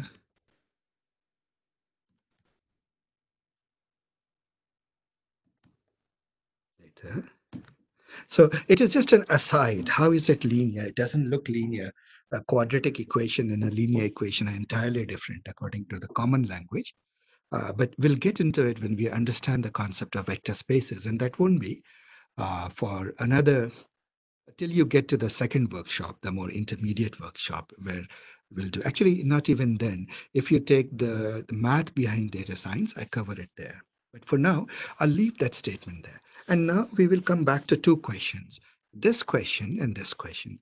Can every data be represented as a polynomial relationship? And the answer to that is quite interesting. When people came up with linear regression, and we are talking of 1805, Legendre's paper on least square and Gauss's paper in 1793 on the very elliptically referred to it, then people started doing linear regression. It's a very powerful tool. And then they encountered curves. They found data. Not all data is actually straight. But the question therefore arose, can we model it? And people said, yeah, why not? Let's count the number of bends. I mean, there is a polynomial and we can model it with a polynomial. There still remains a question, which degree of polynomial to pick? Where should you stop? Should you stop at the second degree, the third degree, the fourth degree, the fifth degree? Where exactly should you stop? And that question will come to later. But let's ask a more fundamental question. Can every function, because a relationship in the data between target and input is a function, some hypothesis function, um, can every data be represented as a polynomial relationship?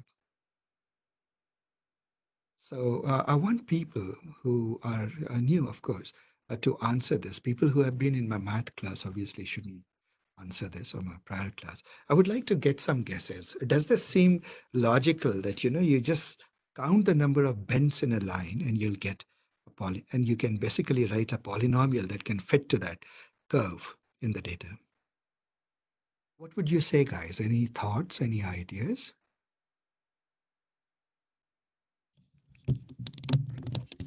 My initial guess is yes, but it depends on how we define a bend. Right, how we define the bend. That is one answer. Okay. Anybody else would like to take a shot at it?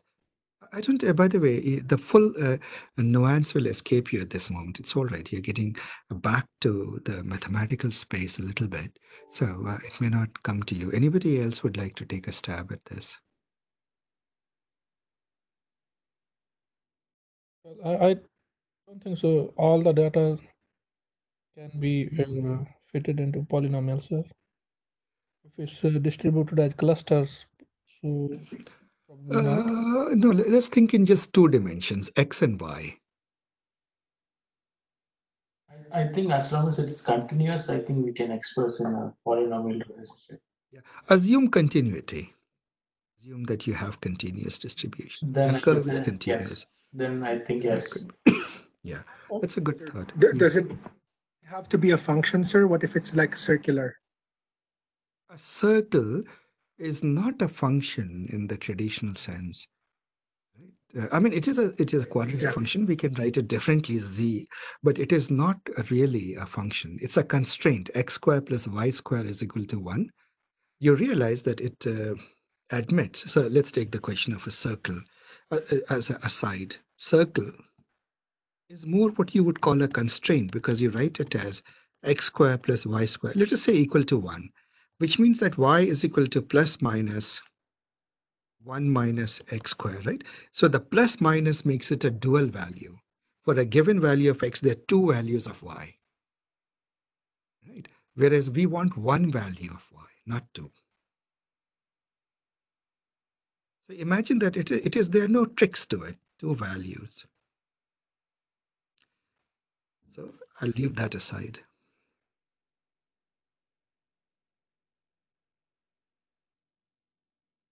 The question is very interesting, actually. People initially got very optimistic way back, and they thought, yes, let us try to model a lot of data with it. But then it turned out that there is a class of functions. Their name is quite literally transcendental functions. Let me write it with a big new color because it merits a different, merits something. Oh, I've raised the maximum of this. Okay. Yeah, this is good. Transcendental function. Transcendental function. It turns out that you guys are familiar with this, with the transcendentals. Some of the early transcendentals or simpler transcendentals you have encountered in your studies in high school. So what are transcendentals? These are things, these are functions which cannot be represented as a polynomial of finite degree. So the word is cannot be represented, and it's very interesting, you should know this, cannot be represented as polynomials of finite degree. So if you try to represent it as a polynomial expansion, there will be infinitely many terms. Example, sine x, cosine x, etc. So for example, if you remember, do you guys remember the trigonometric relationship sine x, cosine x?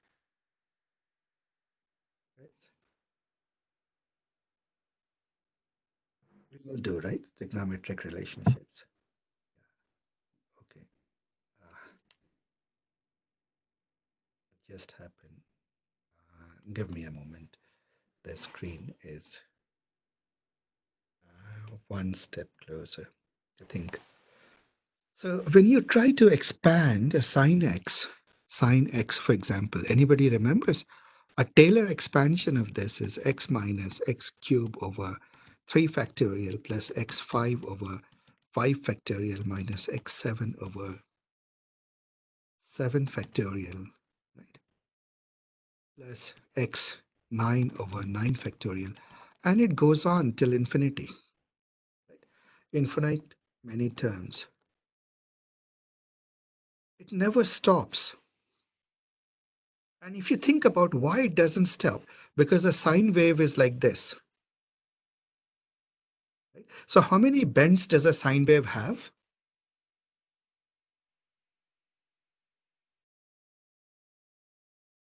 Well, it literally has infinitely many bends, isn't it? Yes. So infinitely many bends.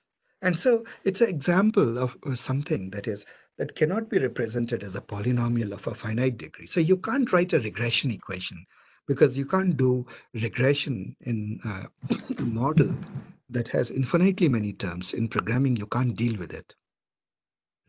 So cosine x is also like that. And then this bell curve, another example, the bell curve that you encountered, the bell curve given sigma square mu. Remember the bell curve expression.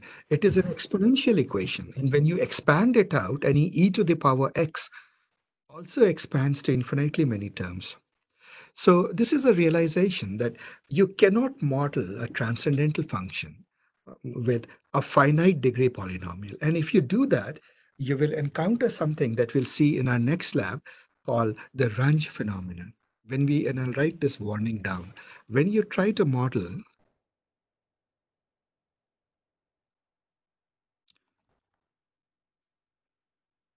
a transcendental function related data, in other words, a data whose underlying mechanism is a transcendental function, related data, with a polynomial. And if this thing looks mysterious, it will all become very obvious when we do the lab. Polynomial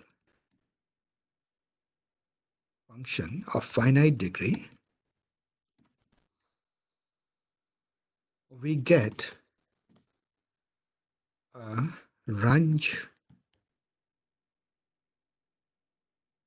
phenomenon in the data. What is the Runge phenomenon? What happens is it is something I'll leave as a mystery till we encounter it. I also call it the wagging tails. And this is my word. It's not sort of something you find in books, but more intuitively, your model develops a wagging tail. And we'll see what it means. But so that answers the first question, I hope, right? The second question that remains is which degree of polynomial to pick, right? We will now answer that question because therein I would like to use that to introduce the so-called bias variance trade-off. So I'll write the question down again. Once again, which degree of polynomial? Which degree of polynomial to pick? Right. So you realize that the more generally, the higher the degree of the polynomial, the more the bends. The higher the degree, and the more complex the model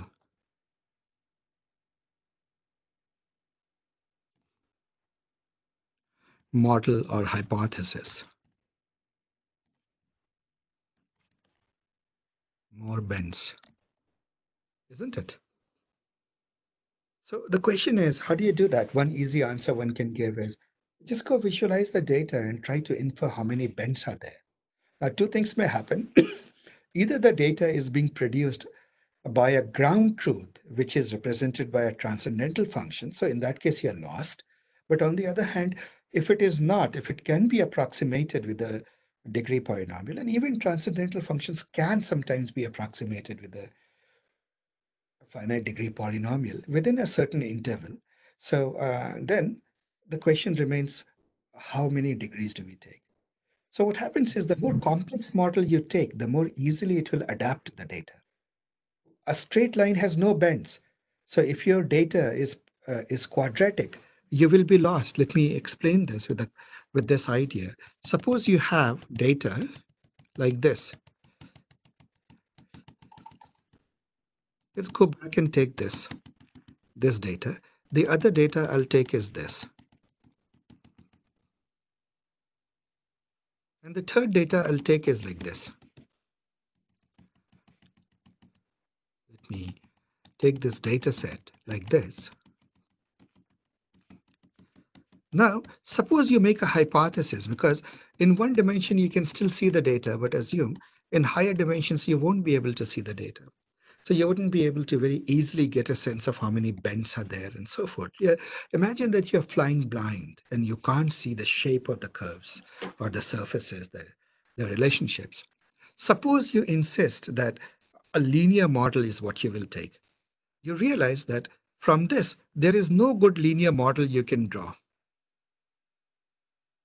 This is linear, and here, sorry, if you try to do the best linear model you'll probably get is something like this.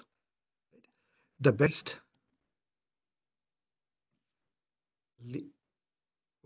degree 1 .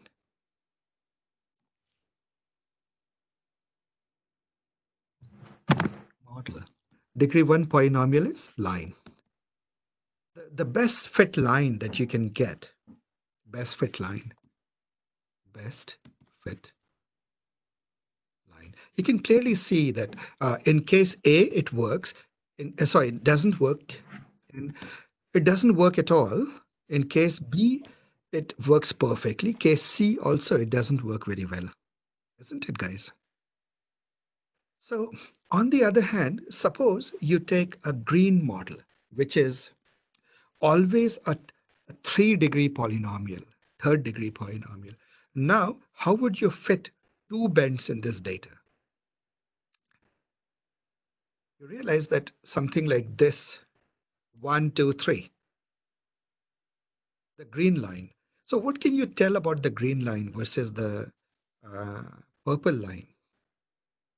The purple line is simpler. The green line is more complex. Right? Here also, suppose you do this. But here,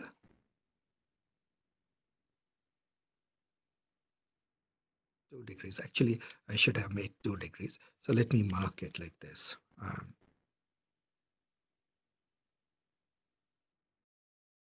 Something like this.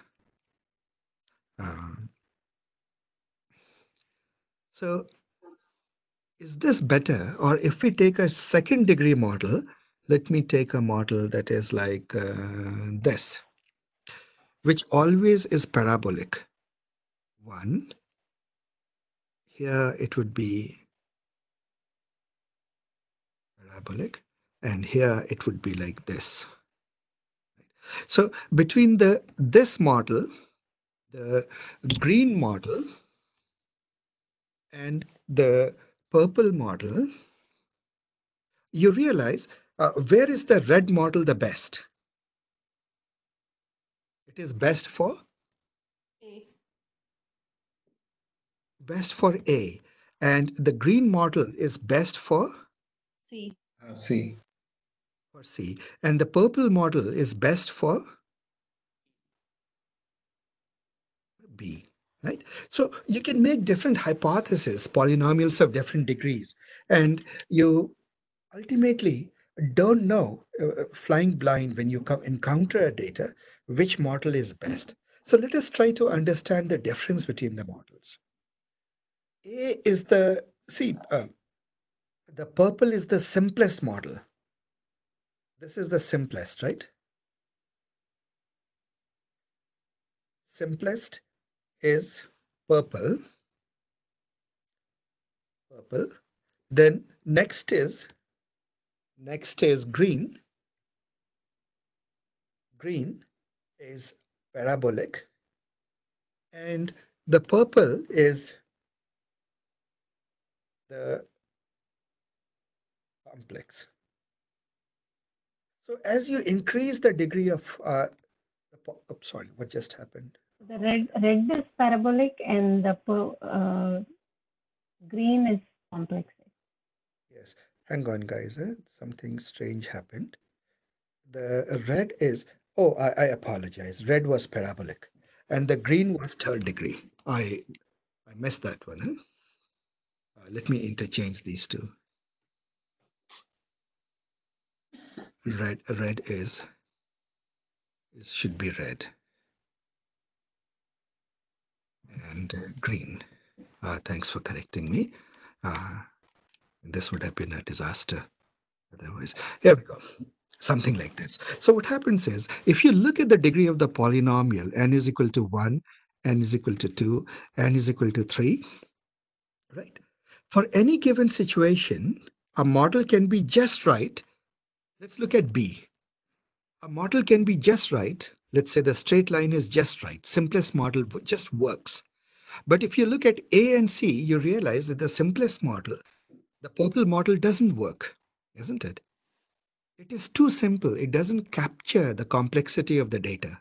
Would you agree with that? It has no flexibility. Are we together, guys? Yes. So then we use certain words. We say that simpler model, like for A, when a model is simpler than the ground truth. The ground truth you don't know. Some ground truth function has produced the data. But when the model that you build is simpler than the ground truth, you will have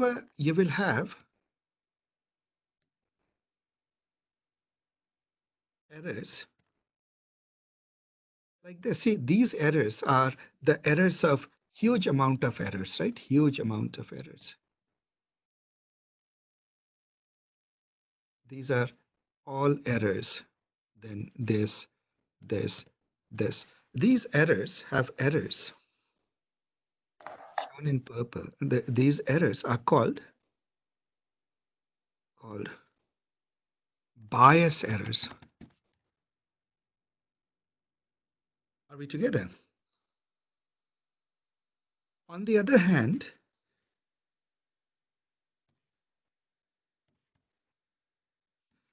when your model is more complex than the ground truth, you will have errors that are called variance errors.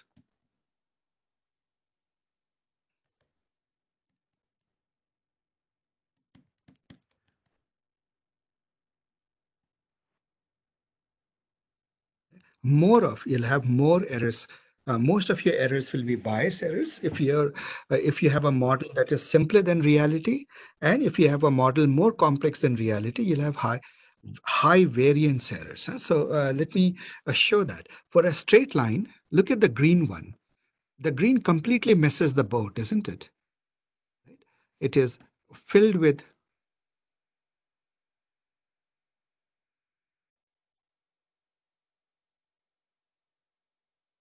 Do you see how widely the green gets wrong for the case of B? Isn't it? But green does perfectly well for C. Right? Should I repeat this concept? Are we getting it? That given the underlying truth, whenever you make a model or a polynomial, it can be just about right, or it could be simpler than reality, or it could be more complex. So for example, in situation A, which is the best model is A. Right? For A is the red model. For B, it is the purple model, which is really the simplest model. And for C, it is the more complex model, the green one, that is perfect. Right? So for C, if you take a straight line, what sort of errors do you get? Bias errors, right? Here also, you get high bias errors. These are high bias errors. You can literally see how many bias errors that you're getting. These terms they actually add up to a whole bias errors. So then things like that. So it brings up this question that how do you determine which is the best which is the best hypothesis to take? And that is a bit of a challenge. There is no out of the box mathematical way that will help you intuit that this is the right polynomial, if a polynomial fits the data at all. And so there is an expression actually. You say that the error that you get, the total error that you get from a hypothesis is the total error is made up of the bias error term. Actually, bias is a mathematical expression, so I'll just square it. A bias error term plus variance error. Variance, right? And plus there is some irreducible error, which I will leave irreducible. We talked about irreducible before. So bias plus variance, total error that you have in a model is bias plus variance. Even when you have done gradient descent, have the best fit, still based on your hypothesis, it will have a bias. So when your reality is simpler than your model, you'll end up with high variance errors. When the reality is more complex than your model, you will have a bias errors. So this is called the bias variance trade-off. Usually what happens is, as you dial up the complexity, suppose let's look at this reality, the quadratic reality. So you go from linear is bad, you have high bias error. What about variance errors? You won't have much variance errors. But as you dial it up to the second degree, you quadratic, you're perfect. But beyond quadratic, when you go, you start having not bias, but variance errors. So if you look at the error term, there is a bias variance trade-off. Right. And the way to find this or to discover this bias variance trade-off and find and pick a model of the right size is quite an art. There is a process to it, and we'll learn the process. See, what you do is you take a polynomial. Let's say you take a polynomial of degree 3. You try to fit it to the data. It may either it may fit the data very well, right? But when you try it out on test data, new data, it will give you ridiculous results. Like for example, this green line for the green line for the straight B in this situation, the green line is absurd. Yet when you train a polynomial model, a third degree model or a fourth or fifth degree model to the data, it sort of adapts to the data. It somehow goes and overfits to the data. Right? So I'll write it down. Model may, complex model, let me write that statement down. It's a warning. Complex models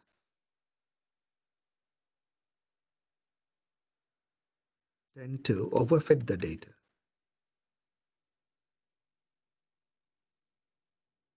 The data. I'll illustrate it with an example. It's very easy actually to see it. Suppose I give you 3 points, or maybe 4 points. What is a model? You could just say maybe a straight line, something like this, isn't it? This looks reasonable. But if you take a quadratic model, you can actually try to fit it better. You can do something like I don't know, something like this. You notice that here the error terms are much less because it has sort of adapted to this data.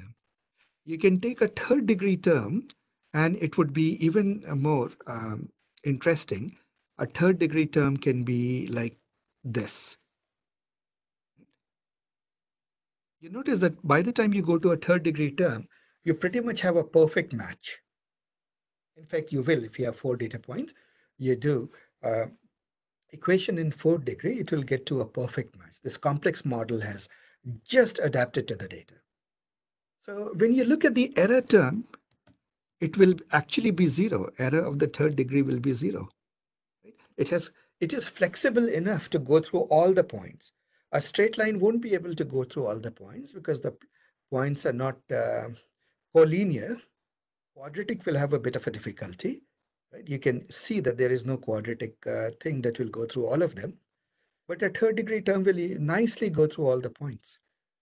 The question is that a good model? Something tells you that that's not a good model, right? The straight line is too simple, perhaps, or maybe it is okay. You don't know. So how do we build good models? Right? Because ultimately a model should be able to make good predictions on new data. So to do that, the trick we use is quite interesting. You take the data, split the data. You take the data into train and test. So what you do is you take the data, typically you'll do it as a 70-30 split or something like that. Example, you take the data, suppose it has 1,000 rows, you will keep 700 rows aside as training data and 300 rows as test data, something like that. Or you can take some ratio you take. Now what you do is you hide the test data under the pillow. You build a model on only the training data. Right? So the steps are, number 1, split the data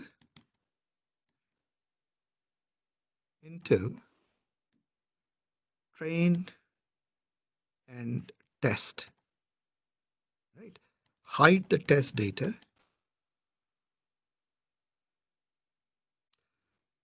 under the pillow, sort of under the pillow. So your training model, your algorithm does not see it while learning, when it is doing graduate learning fitting. It sees only the training data, only the training data. That is a very important realization. You need to hide half the data, a little bit, one portion of the data, not exactly hide, but some portion, non-zero portion of the data, you must go and hide. Now, why will we hide? What happens is that, number 3, go build models. Build models of different complexity to fit the data, to fit the training data. So you may build a line model, a quadratic model, a cubic model, a quintic model, and so on and so forth. And now what will you do? Now comes the crucial step. Let me put it in a different color. Now comes the crucial step. Look for the error in the test data. In other words, which model is able to predict test data best? Right? So what happens is you took some data away, and now you feed your model that has been built, you give it a test data, test, and you look at y hat test and compare it to y hat, the y test, because you have kept this data under the pillow.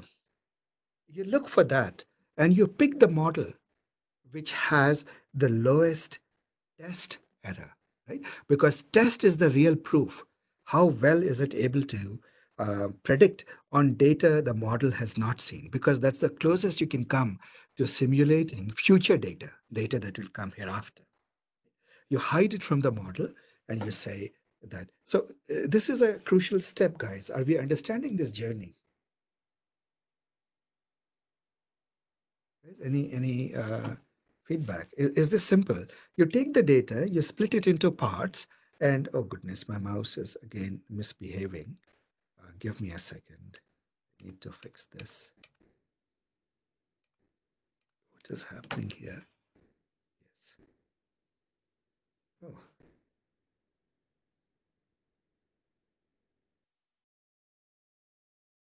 Guys, what are you seeing on my screen? Nothing. Just blank, nothing. Blank. Just mouse. I will just unshare the screen and share it back again. Something rather strange is going on. Okay.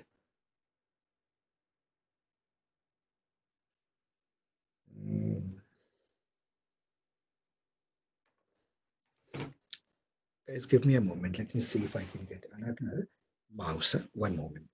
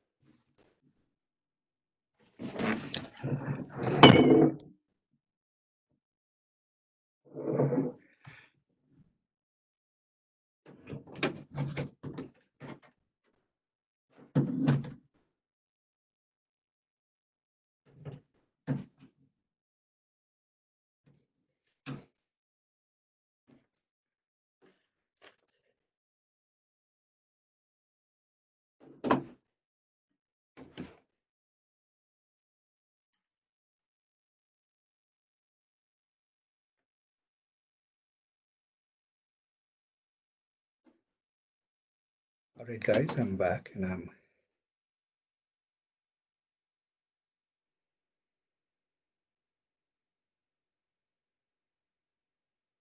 hoping. Now, it is not the mouse, it is something to do with OneNote.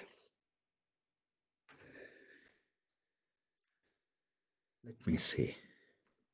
Can you save the document and reopen again? Yes, actually, I seem to have gotten back the.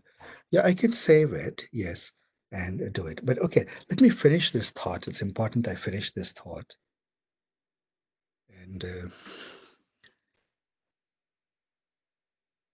me go to something else and then come back. Okay. All right. At this moment, I'm having a bit of technical difficulties. So let me just speak it verbally. So there is something called a bias variance trade-off that we are seeing. What it means is there's a ground truth. You never know what is the real complexity of the ground truth before you have experimented with the data. So you will make models of different levels of complexity. And what will happen is there will be one model whose complexity will match the underlying truth, the ground truth. It would be the best model. Models that are simpler than that will have high bias errors. They're too biased or simpler.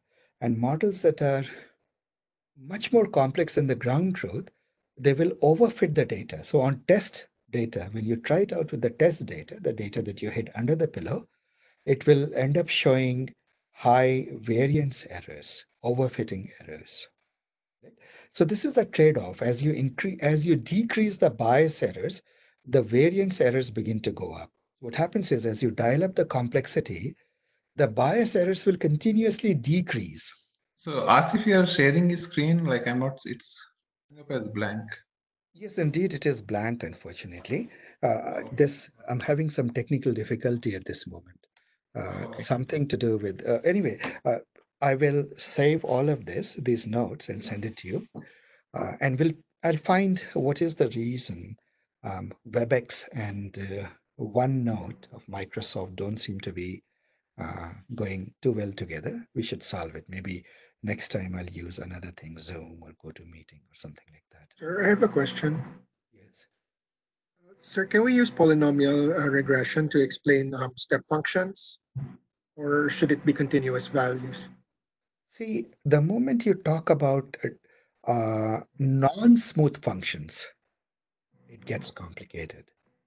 Non-smooth function, right, is not differentiable. So polynomials won't represent it ever. These are discontinuous functions. Okay, So thank when you. we build models, our underlying assumption usually is that unless there is a reason otherwise, we are looking for continuous smooth functions. In one dimension, we are looking for continuous smooth curves. In higher dimensions, we are looking for continuous smooth surfaces. So that is So, the sir, if we're building a model based on, like, let's say house price and then the increasing number of bedrooms, we would have to assume it's a polynomial function instead of a yes, step. that is right. Yes, you cannot assume a step function. A step function would be a bad assumption. Are we together? Okay, thank you, Generally, sir. in machine learning, you don't tend to do that. So I'm trying to open OneNote again, but for some reason it doesn't seem to like it. Let me see if I can reopen it and we can continue. Otherwise, I'll go on to the lab part of it. Anyway, we are in the last 20 minutes of it. So yeah, okay, my mouse seems to have come back, or barely. Go ahead. So how do we differentiate between the curve and the linear graph? Do we graph and visually see it, or how do we? Yeah, actually, the answer is pretty unfortunate. In one dimension, we can just visualize the data. Your next lab will be that you visualize the data and you see, and you get an intuition on which model to pick, right? But in higher dimensions, human beings, evolutionarily, we have no organ. Our eyes don't help us visualize higher dimensional data. The kind of data that we encounter these days are extremely high. The hypothesis these days, like when even the data spaces are very high dimension. High is not just 5 or 10 dimensions. It's very common to encounter data which is like 300,000 dimensions or 100,000 dimension data. So for us to visualize data in such very high dimensional spaces, we lose intuition. All our eyes, ears, nose, we give up on that. Right? We can't directly see it, get an intuition into it. Mhm. So what you have to do is at that moment, you're flying blind. You're working with mathematical tools. So what you have to do is you start with simple models and you gradually dial up the complexity. And what will happen is the bias variance trade-off leads you to a situation where at some point, the bias errors will keep falling down, the variance errors will keep going up. But there will be a point at which the total error, which is the sum of bias and variance errors, it will achieve a minima. Right? And that minima is the point we are looking for. Let me actually try another one. Give me 1 second. I want to use another tool, Sketchbook. Maybe Sketchbook doesn't have this problem with WebEx. At this moment, nothing seems to be. So I had another quick question. Yeah, go ahead. When you say that you have a test data Mhm. and you present some test data and you hide the other, which means you feed only part of the data, small part of the data, and not give it everything that you have. That is right. You hide the test data under the pillow. Yeah, so you don't feed that into that black box that we are talking about. Yeah, when you're building the black box, see, there are two phases. First, you build the black box, your model, your algorithm, you train your algorithm, the learning process takes place. Don't give it the whole data, because if you give the whole data, it will go and overfit, and you would not know that you have high variance errors.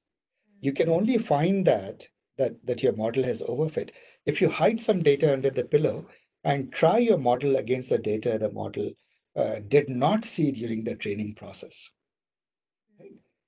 So it couldn't have fit to the data that's hiding under your pillow.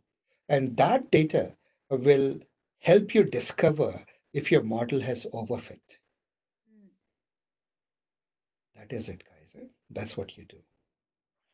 So Asif, in the same line, I had another question. So you said 30-70 about the quantitative split of the test and the train. Yes.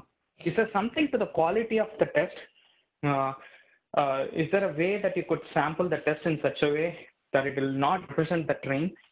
So something we should know about. Yes, exactly. That is a very, very good question. See, what happens, guys, is when you split the data, you must make every effort to ensure that test data is representative of reality.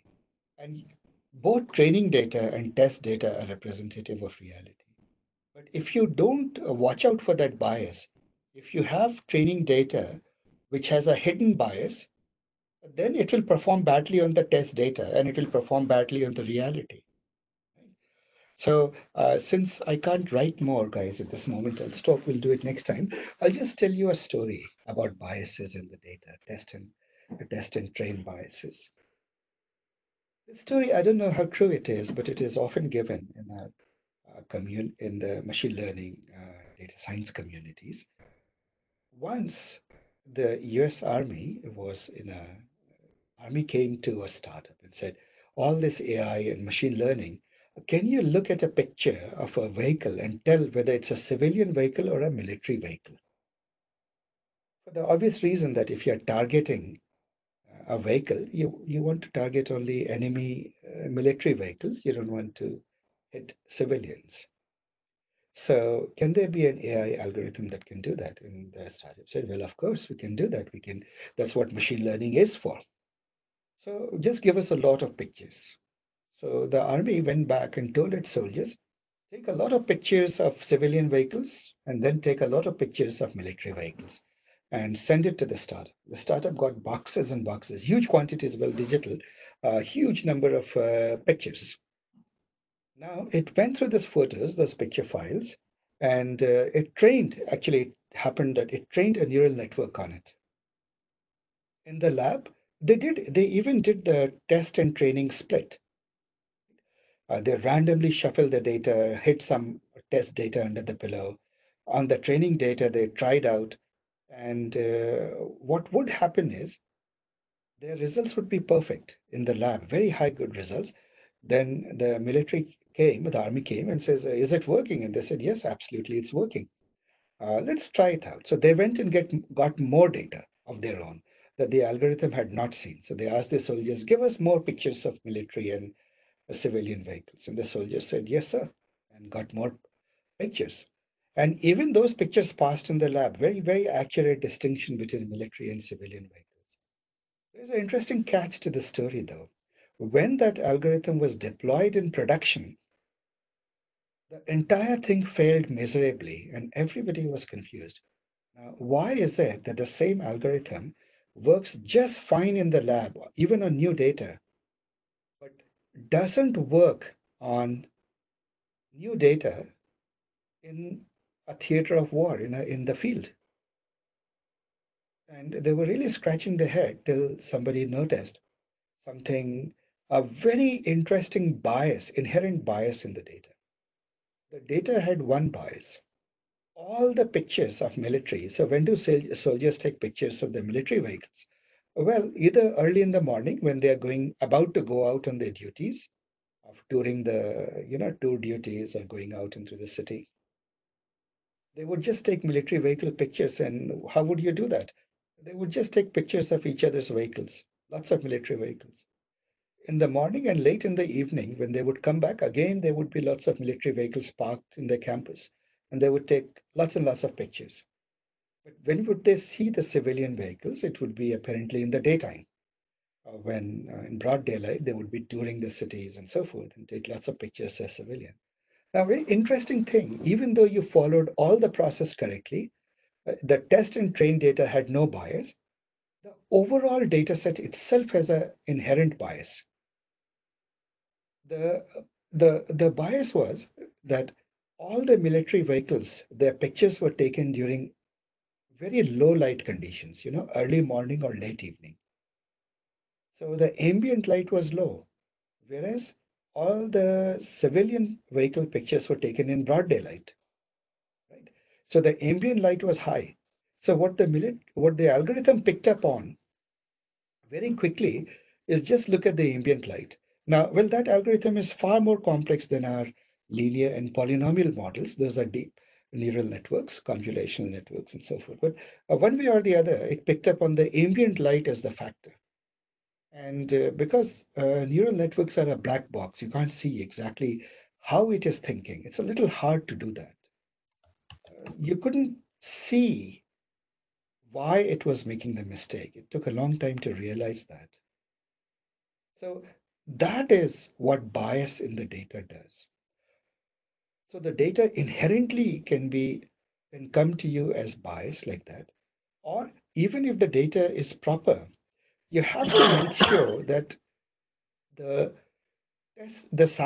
whatever data you were given is a sample of reality. It doesn't have bias, which is the first situation. Second situation is, given the data, when you split it into test and train, once again, you have to make sure that neither the test nor the trained data has developed any specific bias. For example, if you're looking at the height of children based on age, right? you should not do such a thing that all the training data are male and all the test data are female. You know, boys and girls, boys of different age and height, and girls of different age and height. Because the regression curve, the function curve that predicts the boy's height with respect to an age would be different from the curve which would be for girls, the line that would be for girls, isn't it? And so Mhm. you have to watch out for the bias in the data. It's very, very important to do that. So that is it.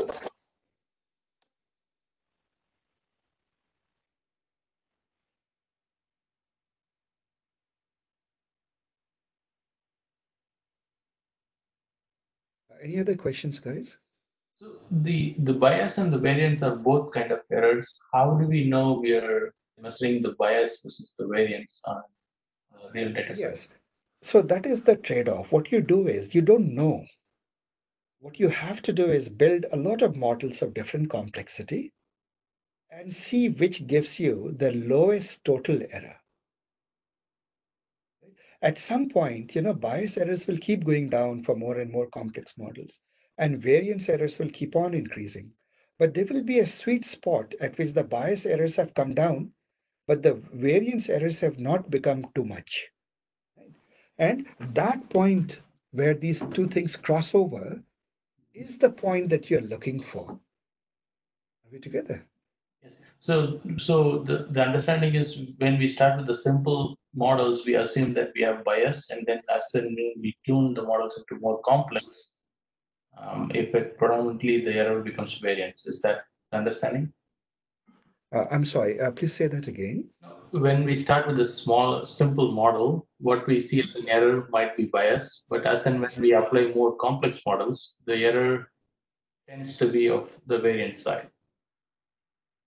That is true. That is true. And that is it. So I would encourage you to go and read chapter at this moment in the textbook. Let me give you the chapters to read. This topic is actually a crucial topic, and it is section 2.2 and 2.3. Sorry, 2.2 actually. Much of 2.2 is devoted to this. So, and 2 point all the way up to 2.2. So, guys, read chapter 2.2. It's unfortunate that something fishy is happening with WebEx in this thing. I'll try to have it fixed by next time so we have a better experience. Now, what I would like to do is show you the labs, and I'll send you guys the notes for the labs. All right. So, um, are you guys game for it?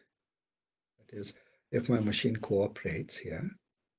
Yes. As if one question, if the data itself has bias, how do you actually identify that? Yeah, that is a problem. In fact, this is a classic case, right? You can't. You can't. You can make your best effort not to make that mistake, but you can. It's very hard not to. And a bias seeps in very subtle ways. Today we live in a world in which people have extraordinary faith in AI, extraordinary faith in these models that we build, right? With sometimes pretty disastrous consequences. For example, one company released a facial recognition system. And facial recognition systems are particularly problematic these days. So one they exposed, it's a pretty large company. They created a service that you can give it any face online, and it will recognize and tell you who it is. Right? It's obviously the company believed that it was fairly accurate, which is why they were selling it, and it's one of the biggest companies, without naming it. So then somebody did a simple experiment, which is quite remarkable. Somebody just took the U.S. government, from the Congress. They took the Black Caucus, the set of all congressmen or senators who are Afro Americans or blacks. And they showed each of those pictures, their pictures, to the algorithm and asked, who is it? And guess what the algorithm said for each of them? or at least for most of them, if I'm right, I don't remember the exact details, but it identified almost all the senators to be various kinds of rapists and serial killers and murderers and thugs, which is not at all obviously uh, pleasant. So Right. what went wrong? Uh, this became actually quite an issue. I believe it was last year. It became quite an issue. There was obviously the Black Caucus was not amused by this, and they were very concerned that this sort of bias is there. Today, a lot of these facial recognition systems, we know for a fact that they do very, very poorly on minorities. They do very poorly with women sometimes, right? They do much better with the Caucasian crowd. And so you ask yourself, where did the bias come in? Well, it turns out that when you work in these companies, most of the data that you have access to is of the mainstream data. You may not realize it, but the mainstream data that you have collected, if you have just been gathering data by taking pictures of each other, or taking pictures of people in the street and so forth, it will dominantly be of uh, the the Caucasian people, and so the algorithm will work quite well with them. But there wasn't enough training data for ethnic minorities and racial minorities and women, and so whatever reason, because the training wasn't enough, it actually does very poorly with them, and it is quite a concern. You never can know whether you have subtle hidden bias in the data. And when it blows up in your face, it's a huge problem. It is one reason there is a strong movement these days for something called explainable AI or explainable machine learning. In other words, a model. See, the kind of models we are learning today, these are linear and polynomial models. These are very explainable. You can see the values beta naught, beta 1, beta 2. So it can tell you why it believes it made the prediction, why it made the prediction. It can show you the coefficients, and you can see that this factor matters more, this factor matters less, and so forth. But with our modern generation, some of the algorithms, they are literally black boxes. You don't know what they are doing. A deep neural network, for example, is doing a gradient descent in a.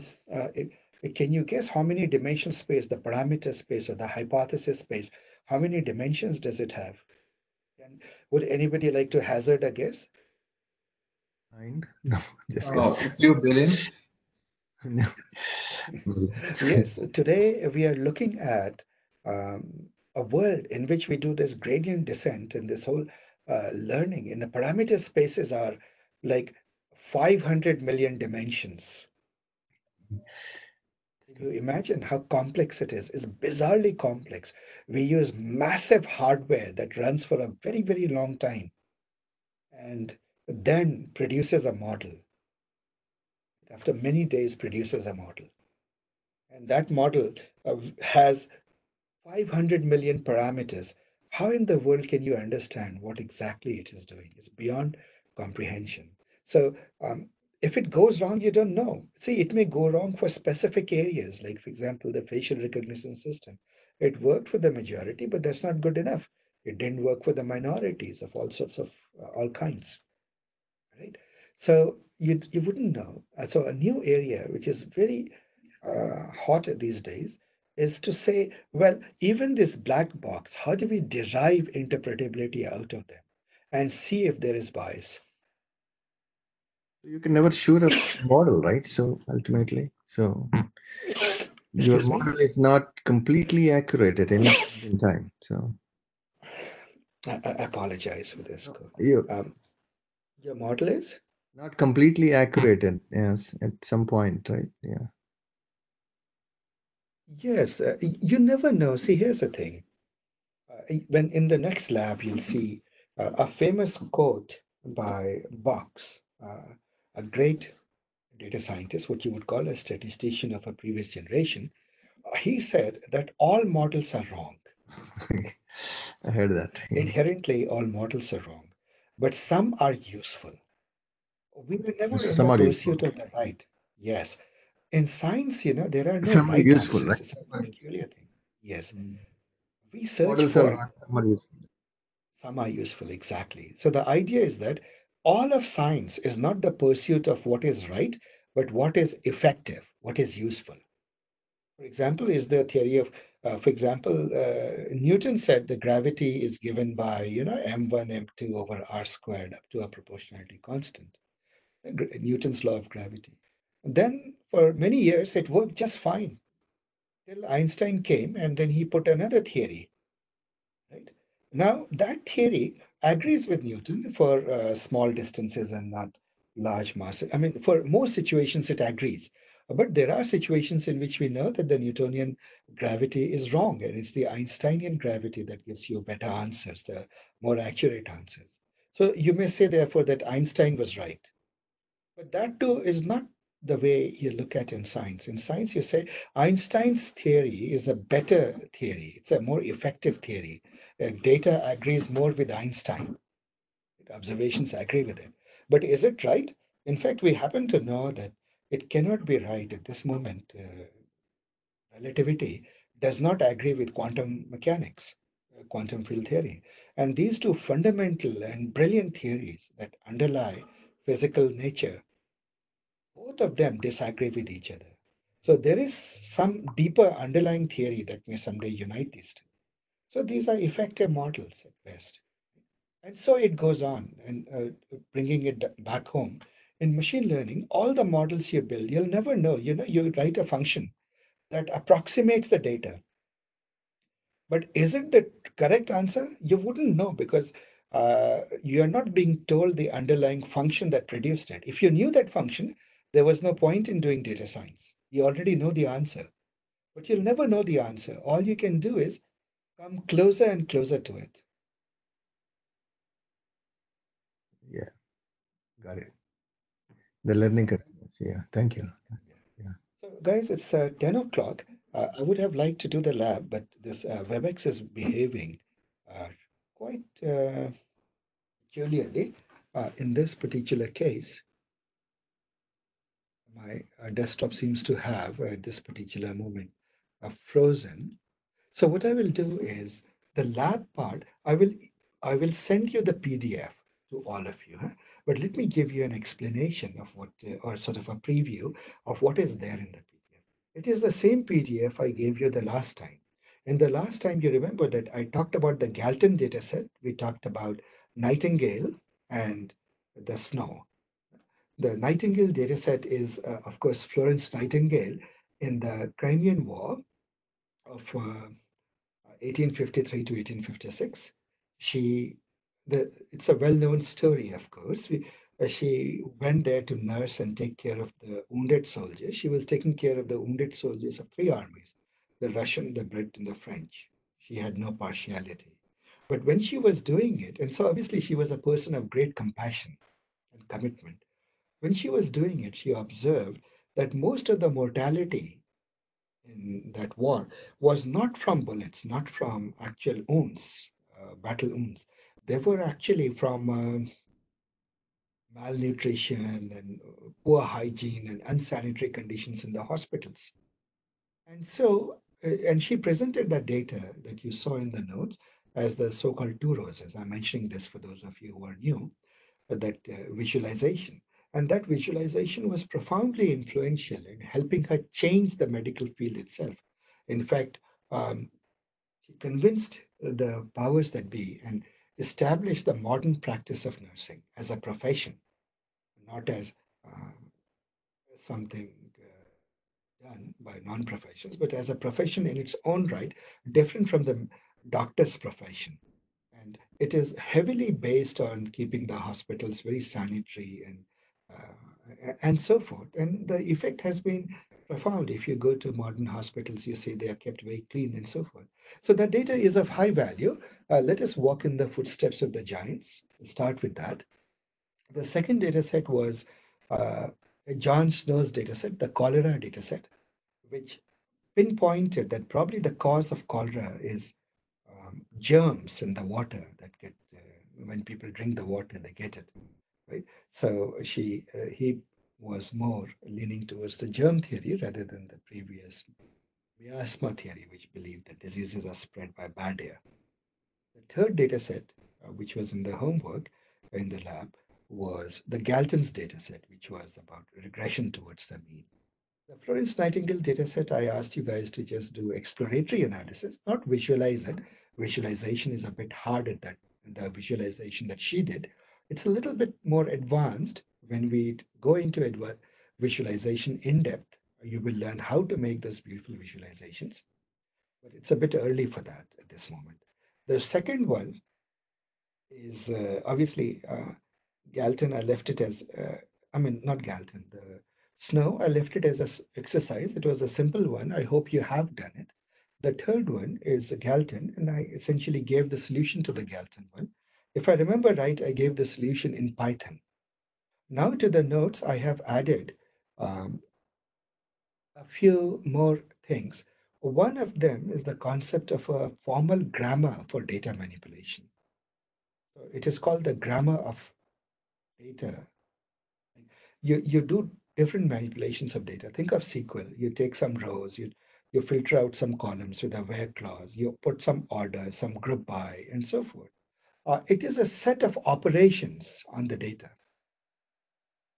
So if you think of it as a set of operations, you can actually construct a very complex uh, data manipulation pipeline using simple primitives, simple verbs, or things like that. So it talks about that, and it talks about something called the tidy data. That when data is in one particular form called the tidy data, then it is more intuitive, and dealing with it for both exploratory analysis and machine learning becomes far easier. So that is that. And to illustrate that, I have taken a weather data set. Uh, for a few years, the weather in some about 36 odd cities. What was the weather like? Uh, what was the temperature like on different days, different days or months? And what was the pressure like? What was the humidity like? What was the so on and so forth, wind speed, things like that. So there is an analysis of that. That analysis I have done because this whole data wrangling and grammar of data and tidy data, they form core concepts. So I have given the solution uh, in both R and in Python. They are very close to each other. In R, they use the dplyr library. In Python, the pandas comes built in with it. Next time when we meet, we will go over those solutions, but I highly encourage you to try it on your own. The next data set is the iris data set, which is a very, very simple data set. It is sort of a rite of passage. Every person or every student, almost every, who has gone through and done machine learning, data science, etc., has in the early stage done an analysis on the iris dataset. It is a dataset that was gathered by um, a botanist who um, went out to a field and observed three species of iris flower. And he measured the length of the petals, the flower part of it, and the sepal, the green part that's under the flower. It holds the flower together. The length and width of the petals and sepals. So there are only four attributes, and use that. And then there is the species. So while at this moment we are just exploring the data, later on we'll build machine learning models, in particular regression models, to predict all sorts of things. So we'll see how much can you predict the petal length from the, let's say, sepal length, and so on and so forth. We'll do those exercises in the future. So in any case, I'll send these notes over to all of you who are in the mailing list. Those of you who just joined today, please drop me an email. Again, those of you who did not receive some of the material, for example, are not a part of Slack mailing list because you didn't receive an invite, let me know. I'll invite you.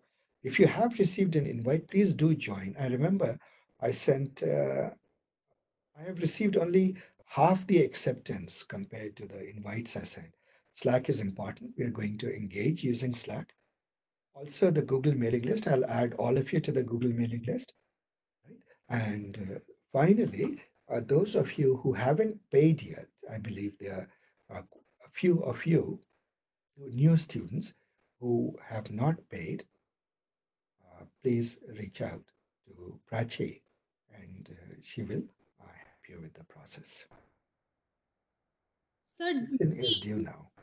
we use the general channel for communication, or? No. Once I see all of you, I'll add you to a special channel, which is a closed channel only for uh, participants of this workshop. And I'll bring you. And those of you who are new and have joined just today, welcome to the workshop. I hope you enjoyed it. I wish we didn't have technical difficulties.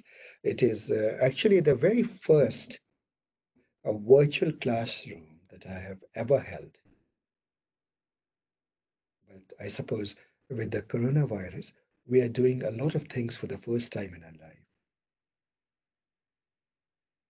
Any feedback, guys? So we'll follow this sort of a format, but next time will be more lab heavy. We'll walk through code, lot of code walkthroughs.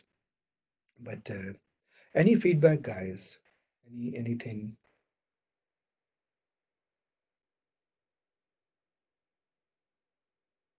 Yeah, I felt I didn't have an issue with the meeting, and I felt it was very well communicated. So that's the feedback from me. I think I didn't really miss not being in the class. It was, except for the issues at the end, I think it's a good medium from my end. Not sure about the others. Yeah. Thank you. So what I'll do is I'll certainly go and share this recording with all of you in YouTube. I'll share because I'll put it as a private video. In other words, only people who are in the classroom can see this video. And I will send you the PDF of the handwritten notes. And so with that, I'd like to end this meeting, guys. You guys can stay and ask questions if you want. Otherwise, let's conclude today's meeting. Thank you. Thank you, sir. Thank you, sir. Yeah. Thank you, sir. Thank you. Good evening. Thank you, Asif. Thank you, Asif. You're welcome.